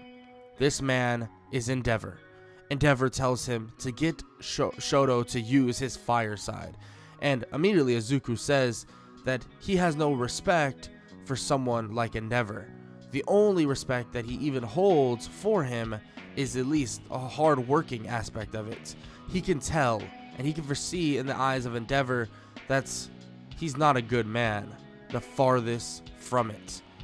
Of course, Endeavor's mad at hearing this, but Izuku knows this to be true, and even Endeavor to an extent knows this to be true. Izuku not really worrying about what Endeavor said, he says that he will get Todoroki to use whatever means necessary to win the fight. If that means getting him to use his fire side, then so be it. But Izuku's not doing it for Endeavor, he's doing it for himself. Of course, Izuku would head out and he would approach the stage to see Todoroki on the other side. And immediately as the fight begins, he would ask Todoroki about his face, about his scar. Did Endeavor do that to him? And of course, Todoroki says that in technicality, he did. It was all Endeavor's fault, but it doesn't matter right now. He's going to beat him and show everyone that he can beat everybody using half of his quirk. Of course, Izuku doesn't like this idea. He tells him that there's no way he's beating him with more or with just half his quirk. He's gonna have to use his fire side. And let's just say Todoroki is not too fond of this, accusing Izuku of basically being persuaded by Endeavor. What did he give you? What did he tell you? What is he going to offer you? Izuku doesn't listen and says that he's doing this for himself. He wants a good fight. That's what he needs. He needs to excel himself, make himself stronger, and using half of his quirk, or Todoroki using half of his quirk, isn't going to make him better, isn't going to make him stronger. Of course, Todoroki is confused. But nonetheless, their fight begins, and it seems like Izuku has every advantage you could possibly imagine. It's so one dynamic, you could say, or there's only one real version of this fight he can see. Todoroki is not ready for Izuku, far from it actually. The fact that he's only going to use one of his quirks, or half of his quirk, is basically going to allow him to just lose, and he would lose 10 times out of 10. He's too one-dimensional. He's only going one way, and there's no way Izuku would lose to someone this one-dimensional. And frankly, it pushes Todoroki to the bridge, pushes him so far to the point that he accidentally uses his father's quirk, accidentally uses his fire side. Izuku smiles and says that that's great. Maybe they can actually fight for real now, but Todoroki still refuses to do so. There is no soppy, nice motivational speech Izuku will give him. Izuku just doesn't do that. So when he hears that Todoroki doesn't want to use his fire side and that was accidental and he still won't, well, let's just say he's not too happy with that. Izuku feels that this fight is over. He dodges the last iceberg that he gets sent his way, and taking a wooden version of his sword that obviously he can use. He can't use an actual steel version because, you know, kill people. But he takes a wooden version of his sword, hitting Todoroki so hard in the back of the neck that he gets knocked out cold. Izuku shakes his head and is frustrated. He wanted a good fight, a long fight. He wanted one that could rival him in Bakugo. That's what he wanted. At least that's the motivation that he currently has at that moment. He felt the need and the want for that. Nobody else has challenged him. And the last thing that did challenge him was a giant monster that was a freak of nature. Something that was horrible. And even Bakugo didn't challenge him enough. Not enough. And hopefully he can challenge him far more now. But still, it's something that he's frustrated with, but he understands in a way.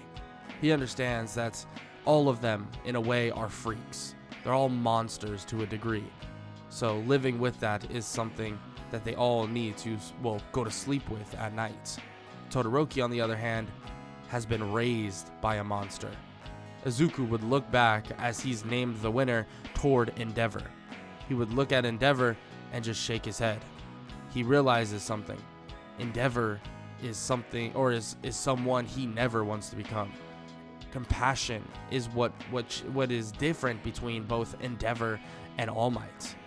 It's something that makes them truly heroic. Endeavor is just a flaming ball of trash. And that reminds him of Katsuki Bakugo as well.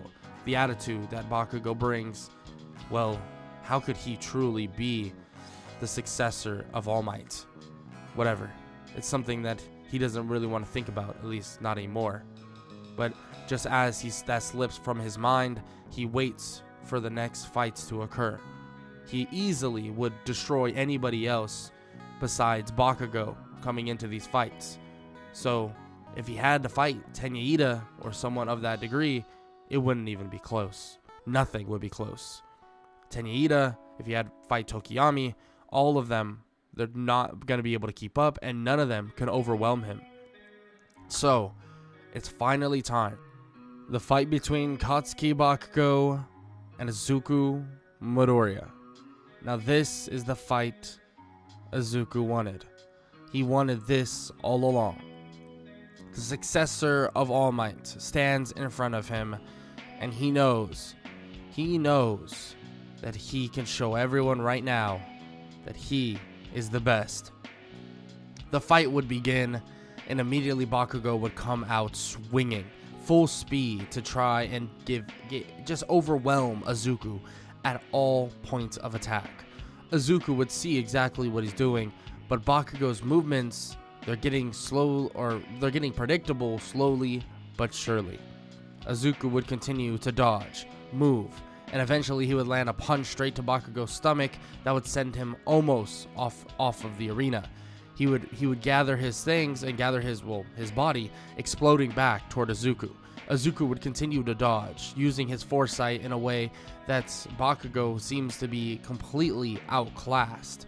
But as Bakugo begins to turn up the heat, and as he begins to use One for All at a small percentage, something he learned via his own quirk and the way he actually controls his own powers, he's able to use about 5% of One for All. As he's doing this though, he begins to actually slowly but surely close the distance on Izuku. It seems that Izuku is being overwhelmed. It seems that he may lose this fight.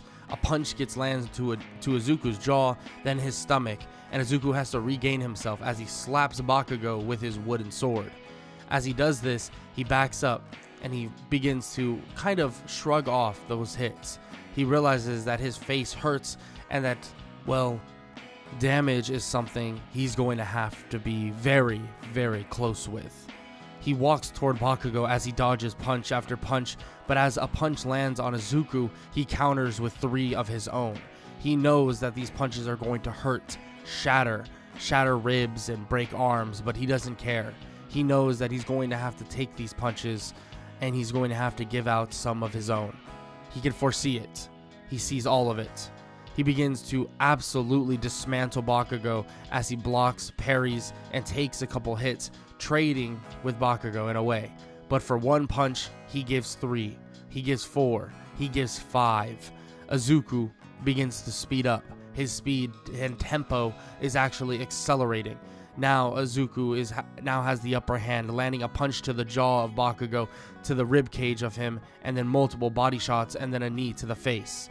Bakugo is shook extremely bad. He doesn't know what's happening as Izuku flips him on his back and lands a kick straight to his face once again.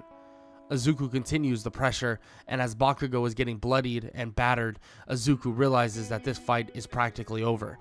He immediately pulls out his sword, his wooden sword of course, and he lands a straight hit to the temple on the hilt of his sword, knocking Bakugo out cold. He leans his sword on the ground and he basically holds himself up as if he was using a cane. He's extremely hurt at this point, multiple shattered ribs, and probably an injured arm or leg or two. He looks at Bakugo, and Bakugo's out. It's over. Midnight announces Izuku as the winner of the UA Sports Festival, but Izuku doesn't even react. He goes down, picks up Bakugo, putting him on his back as he limps his way out of the arena and limps his way to Recovery Girl. Of course, everyone's shocked. This show of sportsmanship isn't something that anybody would have thought from Izuku himself. Even Aizawa. Aizawa believed that Izuku was humbled to a certain extent, but not this humbled. Maybe he just has respect. Maybe it's so much respect toward Bakugo, at least at this moment, that he feels the need to show even more, to show that he does sort of care. He brings him to Recovery Girl As Izuku begins to leave, Recovery Girl says that he needs to be healed by her as well. I know that she knows that he has a quirk that maybe or may not allow him to heal, but that could be reducing his lifespan. You never know. They haven't run tests on that part of his quirk at all, so they know nothing about it. Recovery Girl heals Izuku, in turn making him extremely tired. Some time would finally pass, and well, a good amount of it as well, and their podiums would be set. Izuku would be at number 1, Baku at number 2, and frankly, whoever you have in mind, probably like Tokiyami or something, at number 3. Izuku would look up toward the stands, and he would see his mother. Nobody else, the only person that's really been there for him this entire time. He sees a ton of his quote-unquote middle school friends, but that doesn't matter to him at all. As he's waiting there, as he's looking, and as All Might gives out all these medals, telling everyone how good they did, Bakugo seems frustrated. He seems mad. Izuku would pat him on the shoulder and say that they're gonna go again. They'll be doing this for a long time, until they're pro heroes. Bakugo slightly smirks at this, but doesn't say a word. Izuku gets his first place medal, and everyone cheers.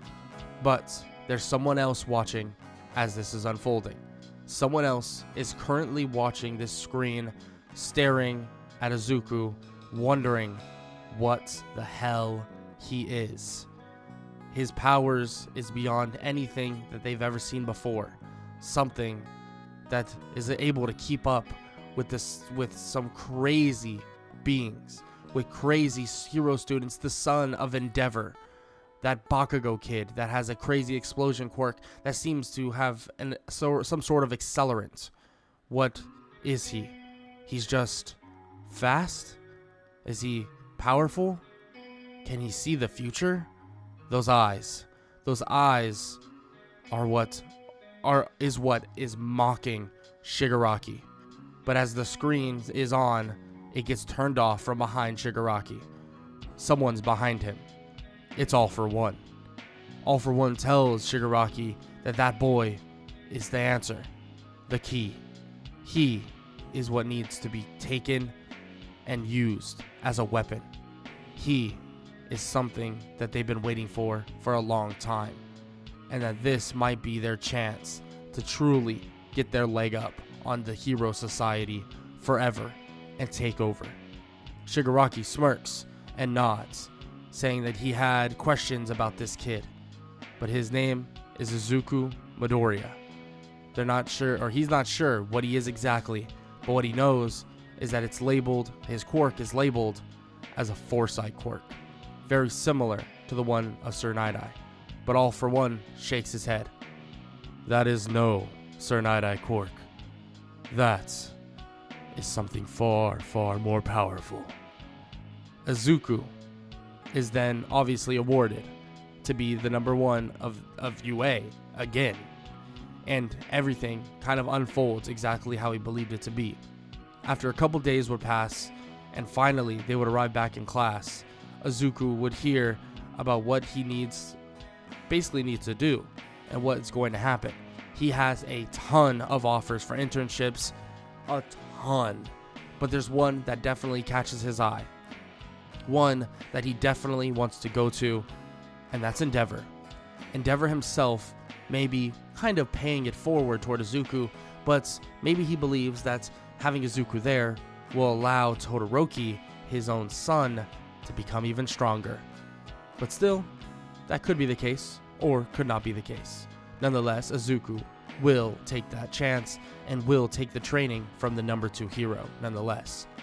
This would eventually lead into them choosing their hero names, and I think it's pretty fitting that Izuku, with something relatively simple, something that all of you probably could have guessed. So, he'll be known as the all-seeing hero, Heimdall.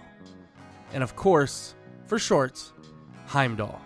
We'll still be referencing him as Izuku to reduce confusion, but his hero name will be Heimdall, and everyone knows it from books and storytelling of this Norse god. And of course, his quirk isn't exactly the same as Heimdall and his powers, but it's very similar at that. Izuku would then wait on his ride to approach, and when it did, he would get in. He would be driven all the way to Endeavor and his agency. When they arrive, it's time for his internship, but Endeavor makes it abundantly clear that he's only there to help Todoroki, or to help Shoto Todoroki, and Izuku doesn't care. Any fight with Shoto, or any fight with one of the Todorokis, would allow him to get far stronger. He's dealing with a quirk that is very special, and a quirk that would definitely amp himself up further beyond. All quirks would allow him to basically transcend what his foresight currently is.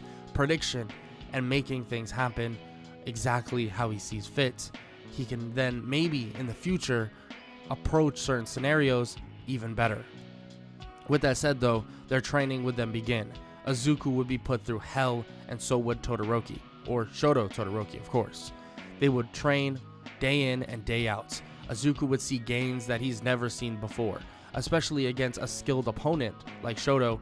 It would allow him to foresee many different things. Many long-ranged attackers were pretty difficult for Izuku. He's fought a lot of brawlers that are very up close and personal. Those are easy. The long-ranged attackers that are so, well, unpredictable are exactly the ones that he needed to get better at. And this is perfect time for him to. After some time would pass, they would finally get their chance in the field. But they wouldn't realize that the field would become a deadly, deadly place, because something decided to occur.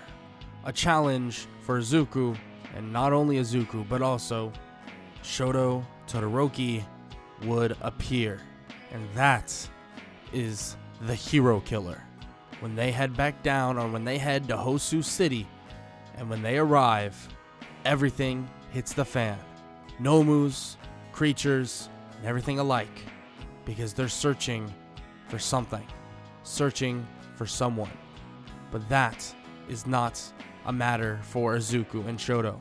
Because when they hear that Tenya Ida is gone, and they go looking for him, and they find him in an alleyway with a blade to his back, they fight between Shoto Todoroki, Izuku Midoriya, and the Hero Killer is about to begin. But that is for the next part of What If Deku Had a Foresight Quirk. The last we left off, Izuku Midoriya and Shoto Todoroki were at Hosu City. They got a bit of an alert from the one and only Tenya Ida. And luckily, they got there just on time, because just as they got there, the sword of the Hero Killer Stain was about to plunge straight into the back of Tenya Ida. Luckily, Shoto Todoroki is able to blast the Hero Killer with fire, getting him off of Tenya. Izuku walks over and grabs Tenya and drags him away and puts him off to the side. Immediately though, Izuku steps forward and reaches for his blade, but realizes that he no longer has it. He hasn't been training with his blade, his actual sword, because, well, he doesn't want to necessarily kill anybody, especially doesn't want to kill Todoroki. So he decided to stay away from using that said blade.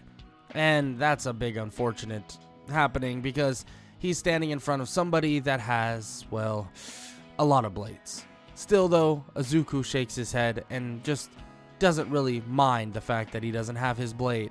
He looks toward the Hero Killer by the name of Stain, and he whispers back toward Todoroki, telling him something relatively simple but relatively odd at the same time. You take the long range, okay? Be unpredictable. Shoot when you shouldn't shoot. Shoot when you should shoot. Just be unpredictable, okay? Todoroki questions why. Why would he be unpredictable? I mean, he'll hit Izuku. But Izuku says that his unpredictability is predictable for him. Izuku smiles and waves him off, saying just to be ready for the craziest fight of his life. Izuku walks toward the Hero Killer as the Hero Killer mocks him, saying that he's too cocky, that he's no true hero, and that he has no chance in this. Izuku shakes his head and says that he really shouldn't underestimate him. Just as he says this, the Hero Killer comes charging in. The Hero Killer, though, would immediately just throw wind. Hit wind. That's all he would do. Dodge After dodge, Izuku would be unable to hit Izuku, and the hero killer would begin struggling. On top of that, the hero killer would not notice the fire that's about to hit him in the face as Izuku dodges out of the way casually, and the fire hits the hero killer directly on the chest. The hero killer doesn't know what's happening. Izuku isn't crazy fast, but it feels as if he knows everything, as if he's 10 steps ahead, and which Izuku kind of laughs about this, and he pulls something out from his back, out of some sort of a holster. And it's a sword? Wait, he just said he didn't have a sword. Izuku laughs a little bit more as the hero killer reaches back to his right pocket to feel that his sword is gone. He just got pickpocketed by this kid, by this wannabe hero. Izuku waves his hand toward Stain, basically greeting him in for another round. As that happens, Izuku can outpace him. It's wild, but it's frankly because Izuku knows exactly what's going to happen before it even happens. The hero killer has never fought someone like this. Even his battle instincts alone can't help him keep up. Yes, it's keeping him, it's basically keeping him available to not get stabbed. But other than that, it's not helping him otherwise. Izuku would eventually get the upper hand and eventually would grab the back of the hero killer as fire and ice slam into him, and as Izuku hits the hilt on the back of his neck, he collapses toward the ground, and Izuku grabs chains and wraps it around his ankles, his hands, and every piece that he possibly could. Once again though, Izuku tells Todoroki to walk over here and freeze part of his body. Izuku makes it clear that the hero killer could be playing possum, so that's exactly what they do on top of the chains. Izuku grabs the hero killer by the arms and drags him off. He tells Todoroki to grab Tenya and basically to help him out to make sure he's good. As they do this though, Endeavor finally arrives with many others, and he throws the hero killer toward Endeavor, and Izuku laughs and basically says that it was real impressive how Endeavor defeated the hero killer. That firepower is one hell of a thing. Izuku just walks off as he begins to head off, basically back toward the car that they basically showed up in. Endeavor is shocked to see this, as if Izuku already knew that this would be the outcome and already knew that this is what needed to be done in terms of, well, giving credit to Endeavor. Todoroki being fine with this as long as they don't get in trouble, and that same deal is made so that they don't get in trouble. Endeavor wants to kind of compliment both of them, but he's still in that awkward phase where he can't really do so. But he just says that they did okay, he guesses. Izuku shrugs it off and says that that's the best they're going to get, but still, they got work to do.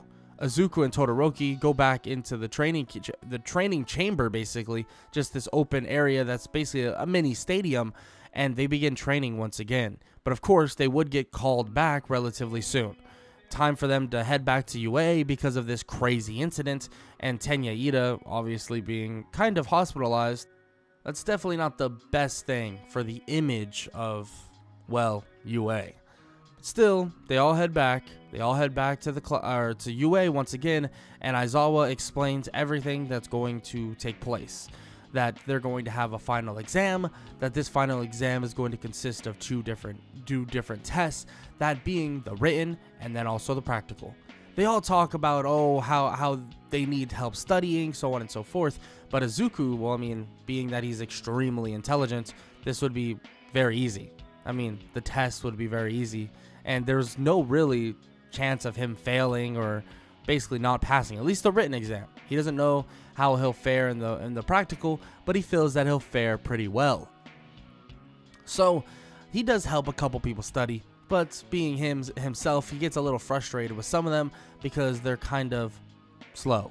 But still, he does his best and carries on with what he needs to do, and eventually it leads them to passing the written exam, or at least some of them passing the written exam, and then on to the practical. The practical exam is where Izuku will definitely be able to show what he's made of. Not only that, he'll have to show a little bit of teamwork. Some teamwork that he hasn't quite shown just yet. I mean, he showed it with Todoroki, but no one's really supposed to know about that. So yeah, no comment on that regard. With that said though, they all meet at the gym where all the teachers are currently waiting. Many of them thought that they were going to be fighting robots, but that's not the case. The furthest from it, actually. They're going to be fighting the teachers. The teachers of UA, who are pro heroes. Now this is going to be a bit of a challenge. Izuku sees this as a great way to truly train and test his abilities, but he wonders what teacher he'll be going against. He waits as Aizawa begins to talk, and after he's done, they actually don't bring up Izuku or Bakugo. Izuku now assumes that they'll be fighting together as a duo, but just before he explains who they will be going against, well, Aizawa walks over to Izuku and throws something on his shoulder as it wraps around his neck. It's a scarf. Another version of Aizawa's scarf. After Aizawa learned how, or saw, frankly, how good he used it before, he thought he would get another one for him made from, obviously, the support heroes. On top of that, giving him a purely metal bow staff that he can use. And of course, Izuku knows how to use this. He knows how to use most weaponry. Aizawa explains that this will help him basically in the line of hero work and allow him to actually use a weapon instead of, not being able to use a sword because, you'll kill people. Of course, Izuku is happy to see this, but there has to be a catch. Aizawa says not necessarily, but if you want to call it that, the catch is that they will be fighting one of the hardest, if not the hardest person to fight out of all the teachers. Izuku is basically taken back by this, and he shakes his head. It's All Might, isn't it? Just as he says this, All Might comes crashing down to the ground with a loud "I am here." And of course, it's going to be Bakugo and Izuku Midoriya versus the symbol of peace, All Might. Izuku is excited, but at the same time, nervous in a way. He knows how strong Bakugo is, but All Might's still in his more powerful condition. Of course, not super powerful. He's not prime All Might by any means, but he is stronger than Bakugo, at least at this moment. So, using them as a comparison or a stick comparison to see where they are in terms of distance, it's kind of hard to tell. But with that said, it doesn't necessarily matter. Bakugo and Izuku begin to formulate a small plan. With the respect that was given before, Bakugo knows that a plan will be needed. Izuku says that it's really nothing crazy. They're just going to have to predict what All Might's going to do for the first parts. They could always escape, but he assumes that Bakugo doesn't want to do that. So, they're going to have to expose weaknesses that All Might has, in which Bakugo questions what kind of weaknesses are those. Izuku says that Bakugo and All Might are brawlers. They're not very technical, so they can expose that. There are certain crucial points on one's body that will get exposed when overextending and being a brawler. Izuku explains that there's certain weak points that they can strike on All Might, being that toward the rib cage and being that toward certain parts of his neck and also his legs, that if they properly coordinate their attacks, especially with basically with the weaponry that was given to him with this metal bow staff and also Aizawa's, or a version of Aizawa's scarf, he should be able to get some openings to take advantage of. Bakugo nods his head as they await their turn to go. And when it's finally their turn to face down All Might, they get ready as the gates swing open. They go forward toward All Might and they begin their assault. Bakugo charging in first as Izuku is very close behind, closing the distance toward All Might as quick as possible, even though he's shooting insane pressurized wind toward them. Nonetheless, they get that distance closed and they're right next to All Might. Bakugo immediately tries to attack at the eyes and also different parts of the ribcage of All Might to try to expose something. Izuku attacks the one part of the ribcage that he knows is slightly injured, smacking it with his bow staff, his metal bow staff that feels as light as paper. On top of that, striking part of his leg on the inside of the thigh, and on top of that, striking toward where the knee and also the other part of the leg or the shin bone meets, he begins to try and immobilize All Might. This is difficult, very difficult. All Might is extremely durable. This is no easy task, but they continue trying to expose these weaknesses as Bakugo tries to keep All Might blind, trying to basically keep All Might from seeing them in terms of basically reaction time and slowing down the rate that All Might will be able to counter. And in doing this, it's giving them so many openings. Bakugo lands blasts powered up by One For All to the stomach of All Might, and so on and so forth. Izuku continues to whack and basically hit All Might so hard that it seems that his hits with his bow staff are getting strengthened by an outside source. And as he swings that bow staff toward All Might's face, this glow begins to emerge around it. Izuku can feel it. It's this odd glow, this mystical purplish blue, a mix of all of these colors, all surrounding the bow staff, as if he's empowering this bow staff with a power that he had no idea he could truly control. And as he does, he lands a blow to All Might's face that shatters his jaw. He's shocked to see this, but he can feel the power. He can feel something, his quirk finally evolving and finally knowing how to use it. Izuku continues battering All Might as Bakugo follows up as well, eventually leading to All Might surrendering.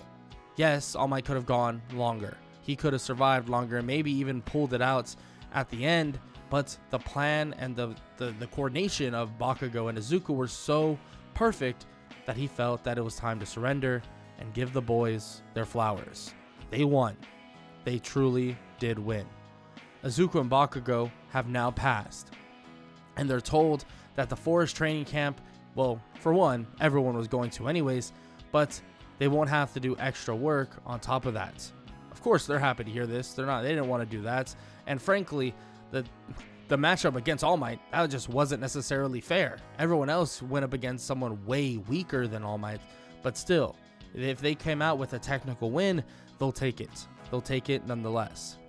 The next day, they would be headed over to the forest training camp.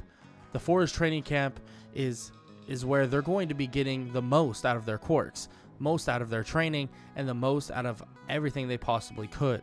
So when they arrive at a giant hill to meet the Wild Wild Pussycats, well, let's just say the training would begin now and then.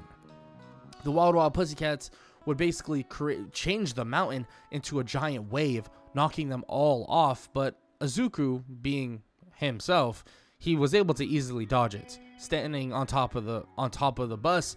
But of course, Aizawa tells him to get down there and help his classmates. Izuku does just that, and he helps out to the best of his ability, and with a combination of a stronger Bakugo and Izuku that can basically foresee everything that's coming, or at least to an extent, they get through the forest easily. Not by sundown, of course, but relatively easily. And Izuku can feel that this training has benefited all of them successfully.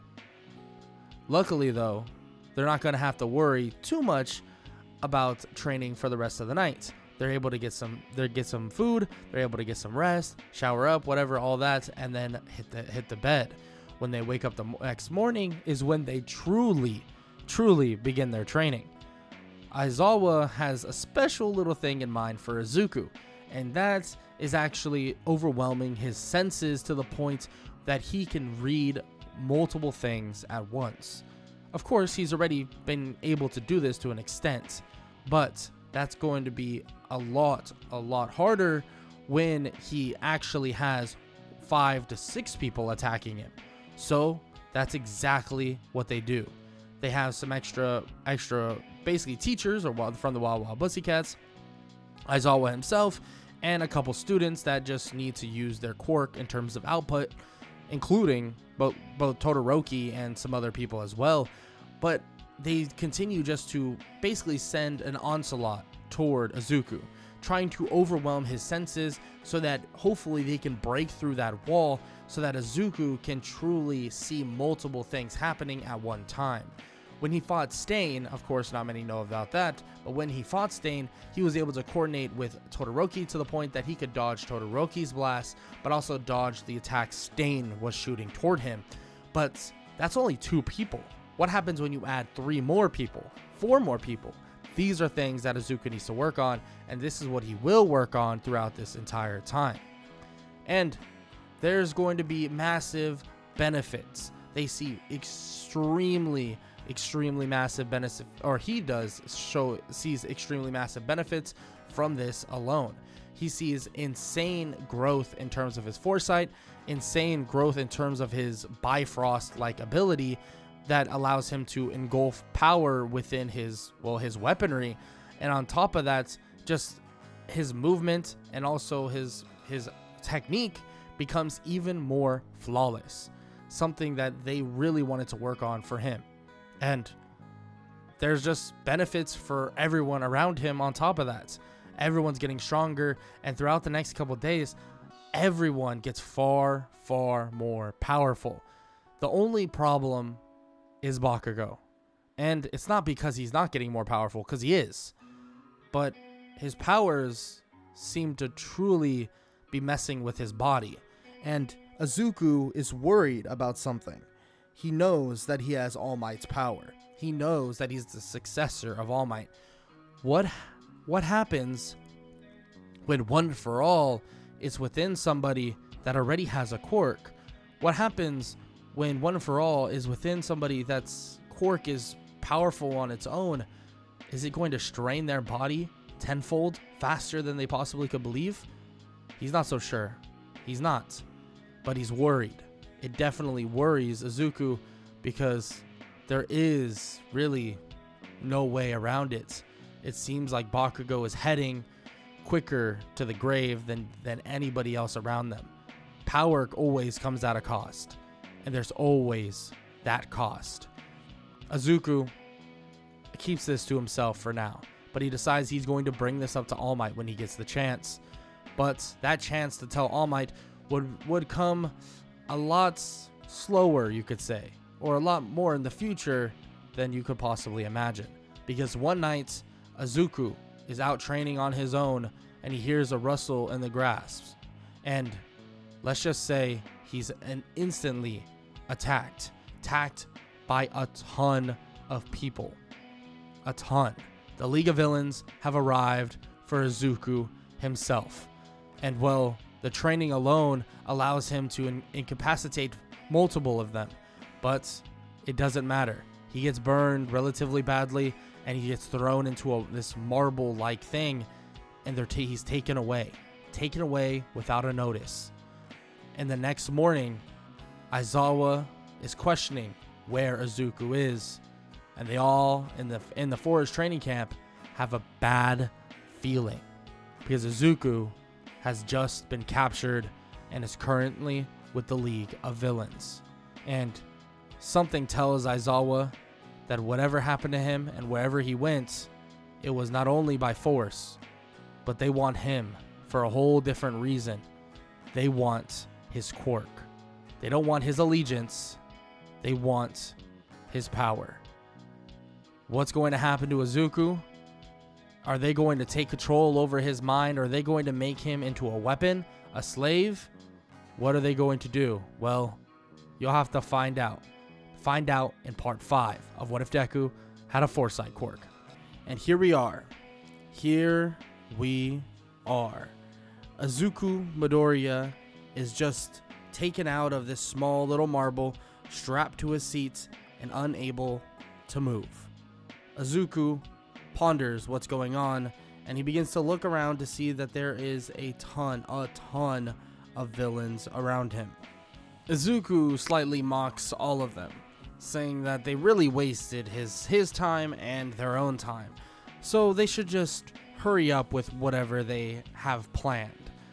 They kind of laugh at Izuku, saying that they have all the leverage, and what they're going to do is turn him into a weapon. But more importantly, they'll turn him into a perfect weapon. Just like Kurogiri, just like the Nomus, he'll be the very own Nomu that they've been looking for.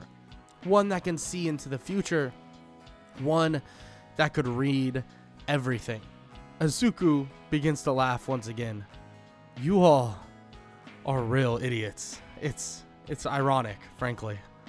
You know, I can't necessarily see into the future, right? It's not that simple. No? Based on how dumb your faces look right now, I assume that you had no idea. But still, how could I blame you? Izuku kinda continues to mock them, but then gets burned by Dabi's flames. He shuts up for a second and just stares at them as he begins to heal the wound that was just given to him. Izuku shakes his head and says that they gave him way too much time. He shows his hands, and the anklet and also the wrist restraints are no longer on him. He stands up as they try to fight him, but he quickly is able to dodge and get out of the way as he kicks through the door that's right in front of him. As he sprints through that door, he sprints through an alleyway, closely pursued by many others. A portal opens up right in front of him, but he was able to predict this relatively easily as he dodges it, going to the side of the portal and slightly climbing a building to get away. As Izuku is basically getting away, he's in hot pursuit, or the villains are in hot pursuit of him. But as Izuku turns the corner, there are a ton of heroes waiting. Gran Torino comes soaring in, kicking a ton of the villains as All Might himself charges in as well, many others to follow. Izuku is shocked to see this and slightly smirks, saying that they really didn't stand a chance in the first place. But he would bite those words, or he would eat those words very soon, because a portal would open up underneath him and send him off.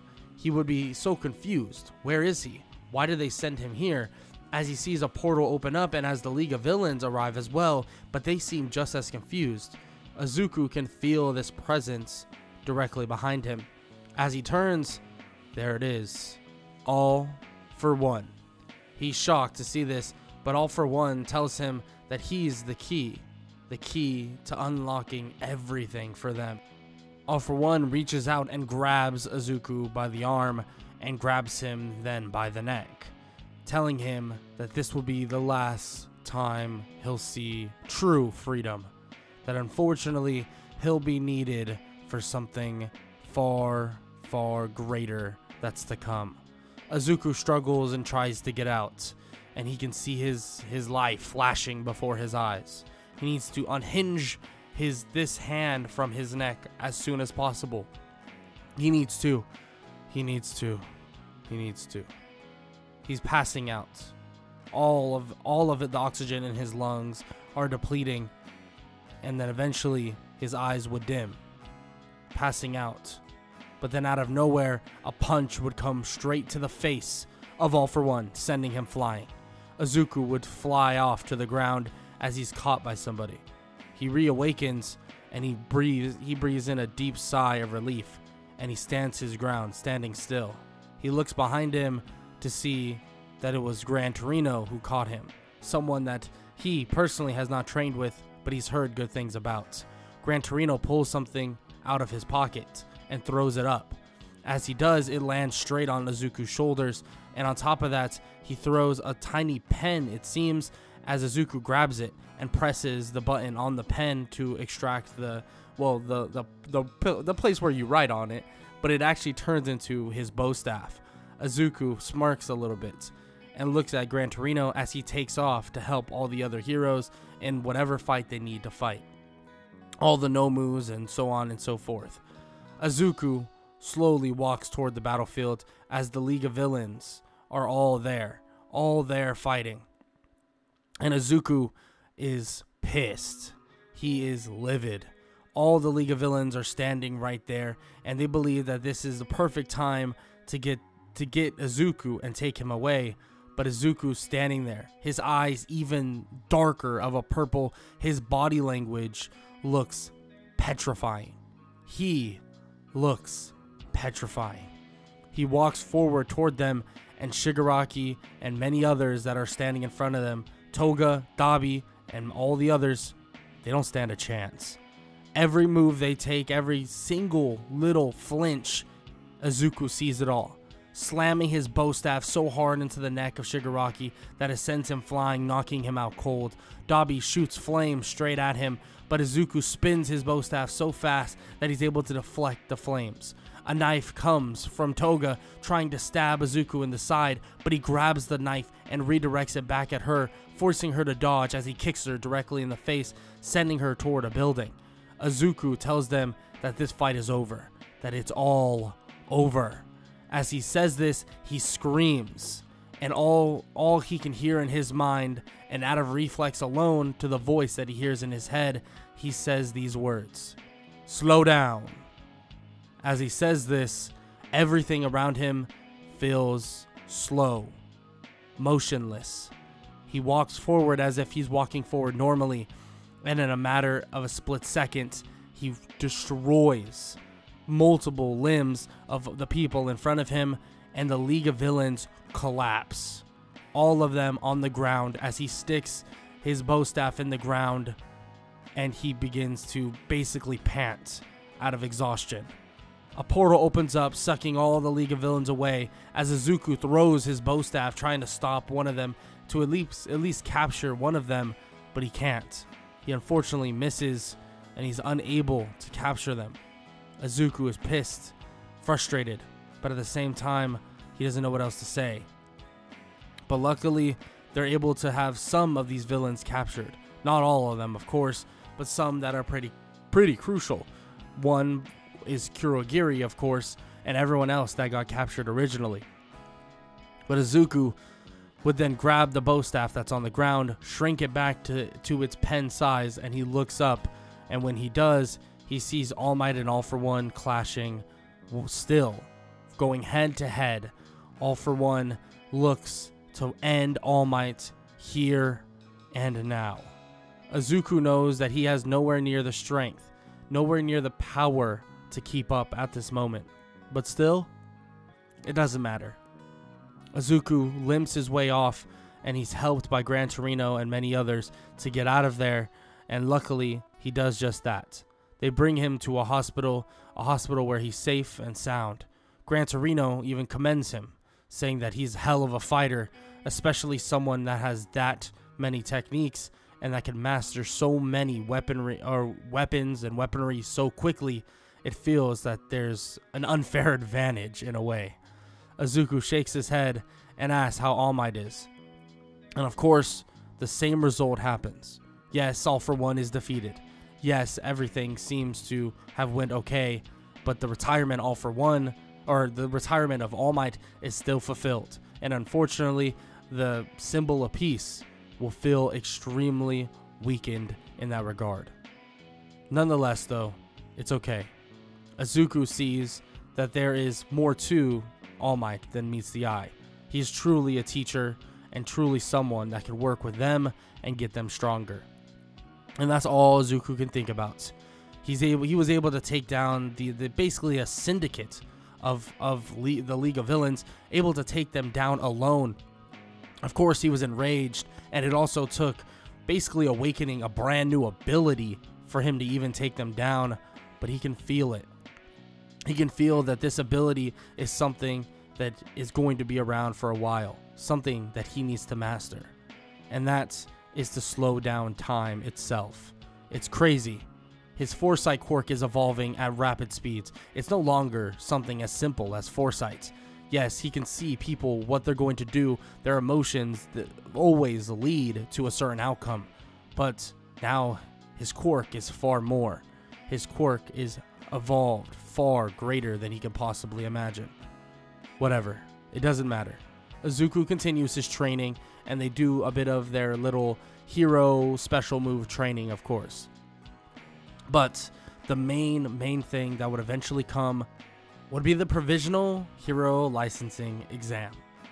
And yes, this exam is relatively simple and relatively easy. Frankly, especially for someone like Izuku. When they all arrive, there's really nobody that's truly their friend.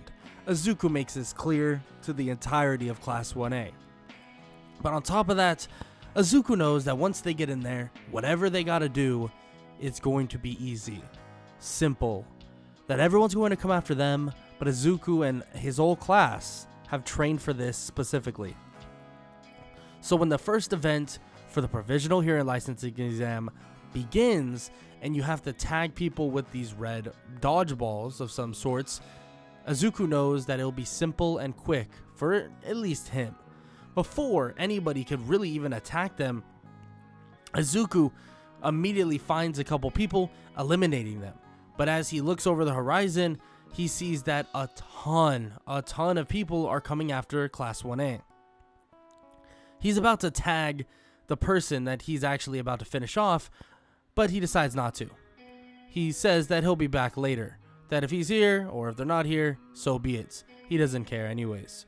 Izuku would head over to exactly where his class is, and he'd put his whole class in position to win with ease. He would slow down time after working on it for the last couple days, and he'd tag out people, or at least get 2 tags on them, where the 3rd tag, it would be easy, basically easy as heck to get them out. They would have such an advantage that Izuku was setting them up for, that it would be very, very, very simple to get anybody else out that needed to get out. Izuku would tag his last person, head off the stage, and would allow his class and trust his class to finish off what they needed to finish off. After waiting in the waiting room, he would see his whole class eventually arrive, and he knew that this is exactly what would occur. For the next part, they have a bit of a rescue type of exam. Of course, they haven't worked on rescue very much, but Izuku knows that they should have a good bit of success nonetheless. So during this time, and during this, working at this rescue training, he goes around and helps people out find the best pathways to save people. And this overall helps how fast they begin rescuing and saving as many people as possible. And it also gives Izuku a lot of, points. It gives him a ton of points for passing this so-called exam. And after they're done for about 10 minutes of just rescuing people, the alarms begin to sound. It seems as if there's a villain attack. Well, yeah. It's Gang Orca and a bunch of fake villains that are going to basically be their shoo-in for a villain raid. So the villains come storming in, and some of the students feel that they can do it all on their own, and when they try, let's just say it goes really downhill. Izuku kind of knew that would happen. Just out of normal occurrences, many of the heroes, or the student heroes at this moment, are pretty cocky and over their heads. And that's a lot coming from Izuku himself, because he is cocky and, sometimes over his head. Not all the time, though. Of course, though, Izuku helps out where he can, and when Gang Orca finally approaches, Izuku would take that stand and would go one-on-one with Gang Orca, while Inasa and Todoroki are trying to figure out what they're going to do with themselves. They're having their little disputes, Todoroki and Inasa, and Izuku tells them to stop being idiots as he looks at Todoroki, and he tells him that they've been working on stuff like this all the time, working together. As disgusting as it sounds coming from his own mouth, it's true.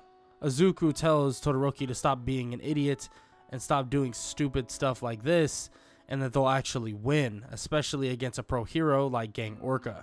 Izuku would stand his ground, and as he does, the fire and wind would then surround Gang Orca entirely. Izuku would tell them to basically continue this, and as he watches from inside with with good eyesight, Izuku looks as Gang Orca is pulling out water that's going to rehydrate him and get him out of there. He predicts where that water is going to be pulled out from as he throws his spear through it, or his bow staff, and as he throws the bow staff through it, it more or less penetrates through the bottle and completely destroys or basically leaks out all the water that Gang Orca was going to use, forcing Gang Orca to brute force his way out of the fire wind vortex. And when he tries, Gang Orca is completely dried out and he collapses to the ground, completely out cold. Izuku smirks as the plan worked exactly how he thought it would. The fire vortex would have got it done, but every pro hero has a backup plan. But if he doesn't have a backup plan to his backup plan, Well, it's not going to go too well, because Izuku can see 3 to 5 to 7, whatever, how many steps you can think of ahead of anybody he's in front of. And that works perfectly in this scenario. This would eventually lead to the sirens singing once again, and it would be called that it's over. The exam is now officially came to its conclusion, and everybody's scores will be evaluated and put up on a big screen soon to come. After a while of waiting, the screen would show up, and the screens would show that only 2 people actually didn't pass, that being Inasa and Todoroki, Bakugo actually passing in this regard. And the main reason why he passed was actually just some relation and more relation to All Might and also Izuku himself. Izuku is a cocky guy, of course, but they had a more of a respectful relationship in a way. And in terms of All Might would make it clear that all these things get evaluated, and he needs to tone down his temper.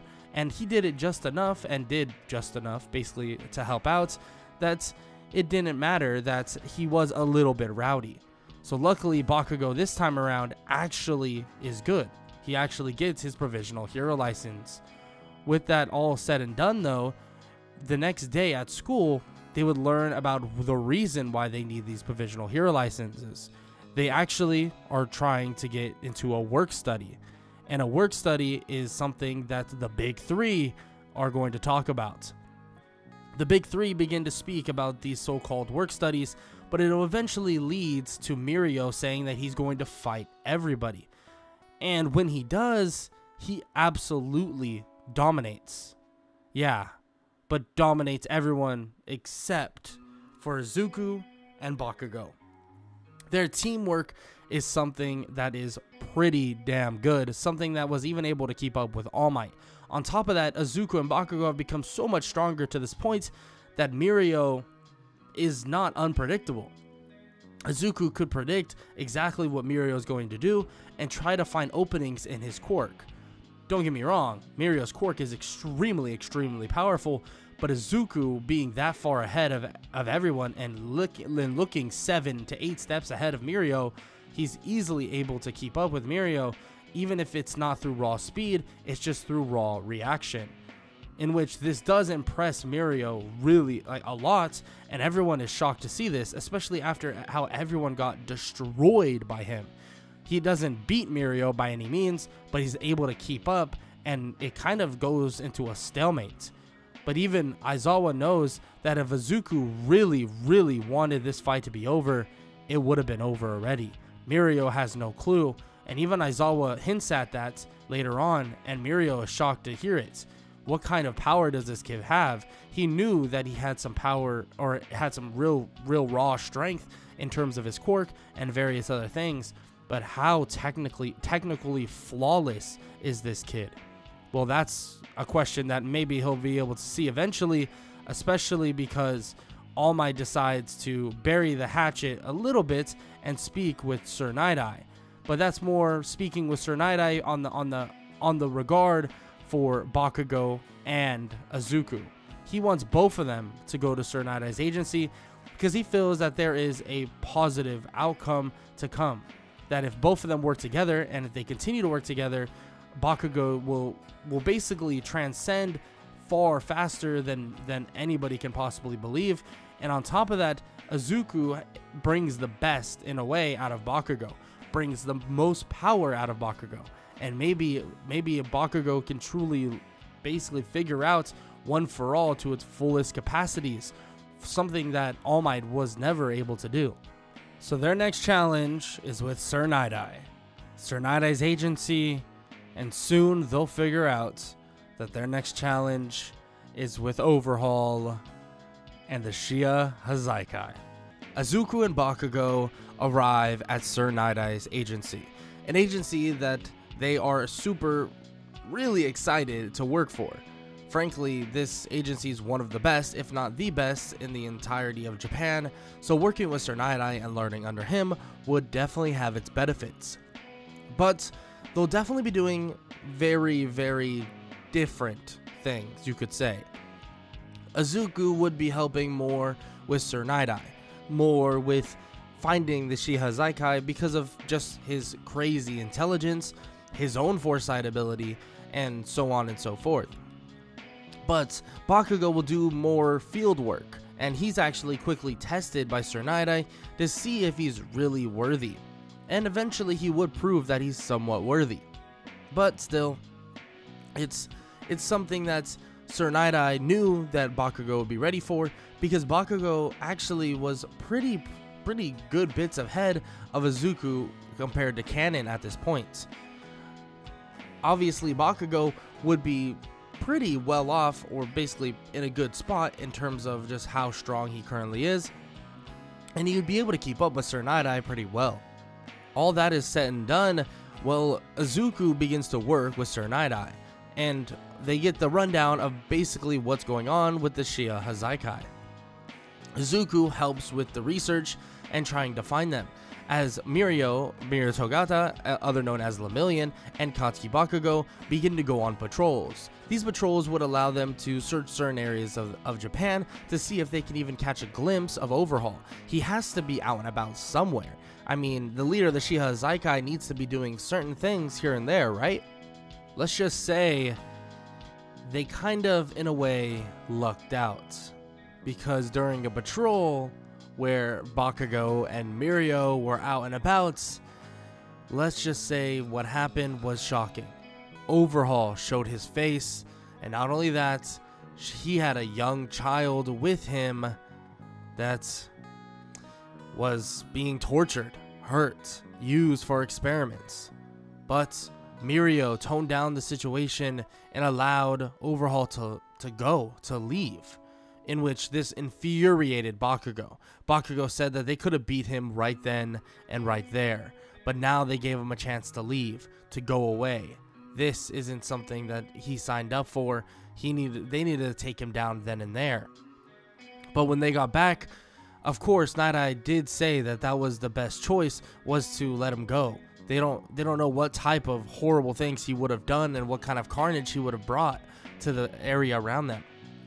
But after Izuku hears this, he begins to use as much information as he can to find the base of the Shiha Zykai, finding it far earlier than what Night-Eye could have done himself. Izuku is extremely intelligent, and so is Sir Night-Eye, but Izuku kind of is just raw talent. He finds the location, and they begin to have their meetings to find out exactly what they're going to do. Izuku wants to be on the task force to help them, to make sure that everything goes correct, but Sir Night-Eye is not so sure if that's the best choice of action. That Izuku could be on comms and give them something that they truly need, their eyes in the sky. But Izuku says that he's been training for this specifically. He's been working for this specifically. He knows he had his weaknesses in terms of combats because of certain quirks or certain things that would happen, and raw power would put him at a disadvantage, but that's a long time ago. He's far from that now. They need to let him be truly involved. In which eventually Sir Night-Eye agrees to this. A task force of Izuku, of Bakugo, Mirio, Nejire, Tamaki, and many other pro heroes would then get ready, and early morning would get set to invade the base of the Shiha Zykai to find Overhaul. They get ready, and when they arrive at the base, they are immediately attacked by a giant monster a giant monster that looks like a giant man, and the rest of the heroes, while some of them stay outside and attack this giant man, will head inside. Izuku, Mirio, and Bakugo relatively stay together as they move throughout the area. Izuku being able to find the best pathways to get to exactly where Overhaul is. On top of that, Mirio is able to get ahead with his Quirk. With that done, and Izuku, Bakugo, and Mirio heading up, they're able to eventually find where Overhaul is, and eventually they're able to find it together. Together, they all run after Overhaul, and their insane fight would begin. Overhaul had a couple cronies here and there to help him out, but it was mainly just Overhaul. The reason for this was he was trying to escape. He was trying to escape with Eri, Mirio, Bakugo, and now Izuku. Now they have to make their choice. They need to get Eri out of there as soon as possible. One of them has to leave, and eventually it would be chosen that Bakugo takes Eri and goes away as quick as possible.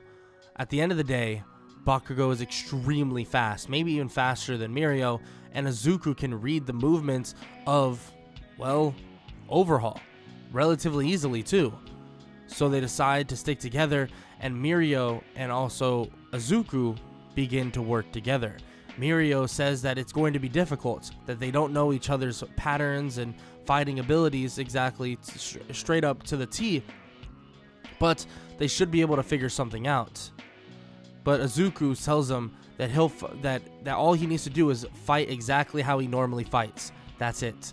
He promises that he'll keep up, and on top of that, he'll make sure everything is in sync. Mirio is shocked to hear this, but it does make sense. Izuku's quirk is built for this, is made for something just like this, so when they begin to fight Overhaul, all of their movements seem to be completely in sync. It seems like Overhaul doesn't or won't stand a chance at all. It's just an easy fight for them. They completely pick him apart, completely obliterate Overhaul. That's until Izuku looks into Overhaul's eyes and sees something that's about to happen. Izuku then turns to his side slightly to see someone else there as he reaches out his hands and a bullet sound rings out. Mirio stands there in shock, in complete and utter shock, thinking the bullet missed. Oh my god. It must have backloaded. Something must have happened. What happened? That's not what happened. Actually, what happened was that Izuku, just in time, slowed down, well, time. And he stopped and moved the bullet and moved Mirio just out of the way, just enough. And the bullet went soaring to Overhaul, landing right on his leg and erasing his quirk. Izuku shakes his head and taunts Overhaul, and even taunts the other guy, laughing at them, making fun of them, telling them that they failed and they just could not predict what was to come, and they could not predict how strong students would be. Students that aren't even full-fledged heroes yet. It's truly sad. Truly sad. Izuku knocks out Overhaul and then subdues the other person as well. And they cuff them up and get them ready to go. Bakugo blasts into the room to see that the fight is already over.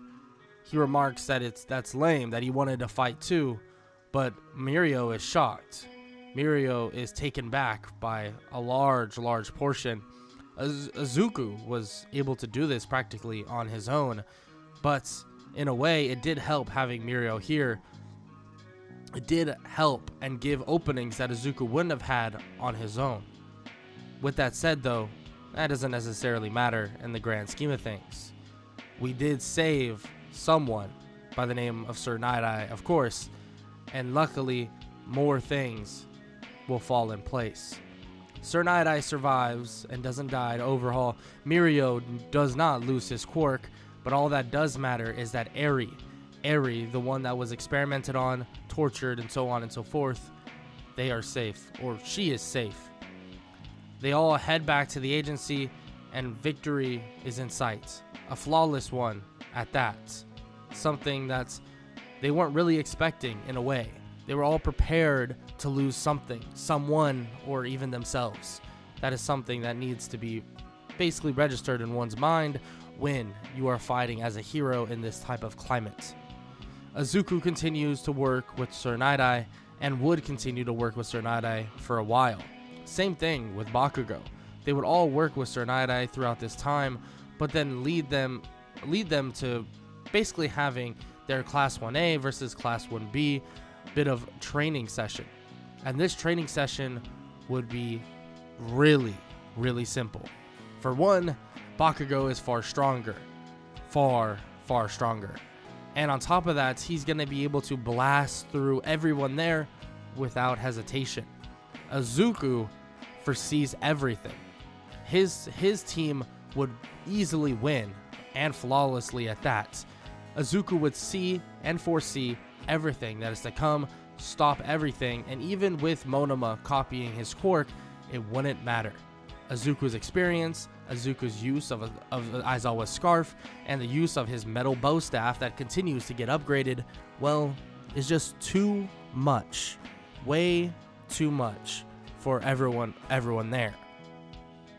With that done, and with Class 1A winning the day, there's far, far greater and far, far more terrifying things ahead.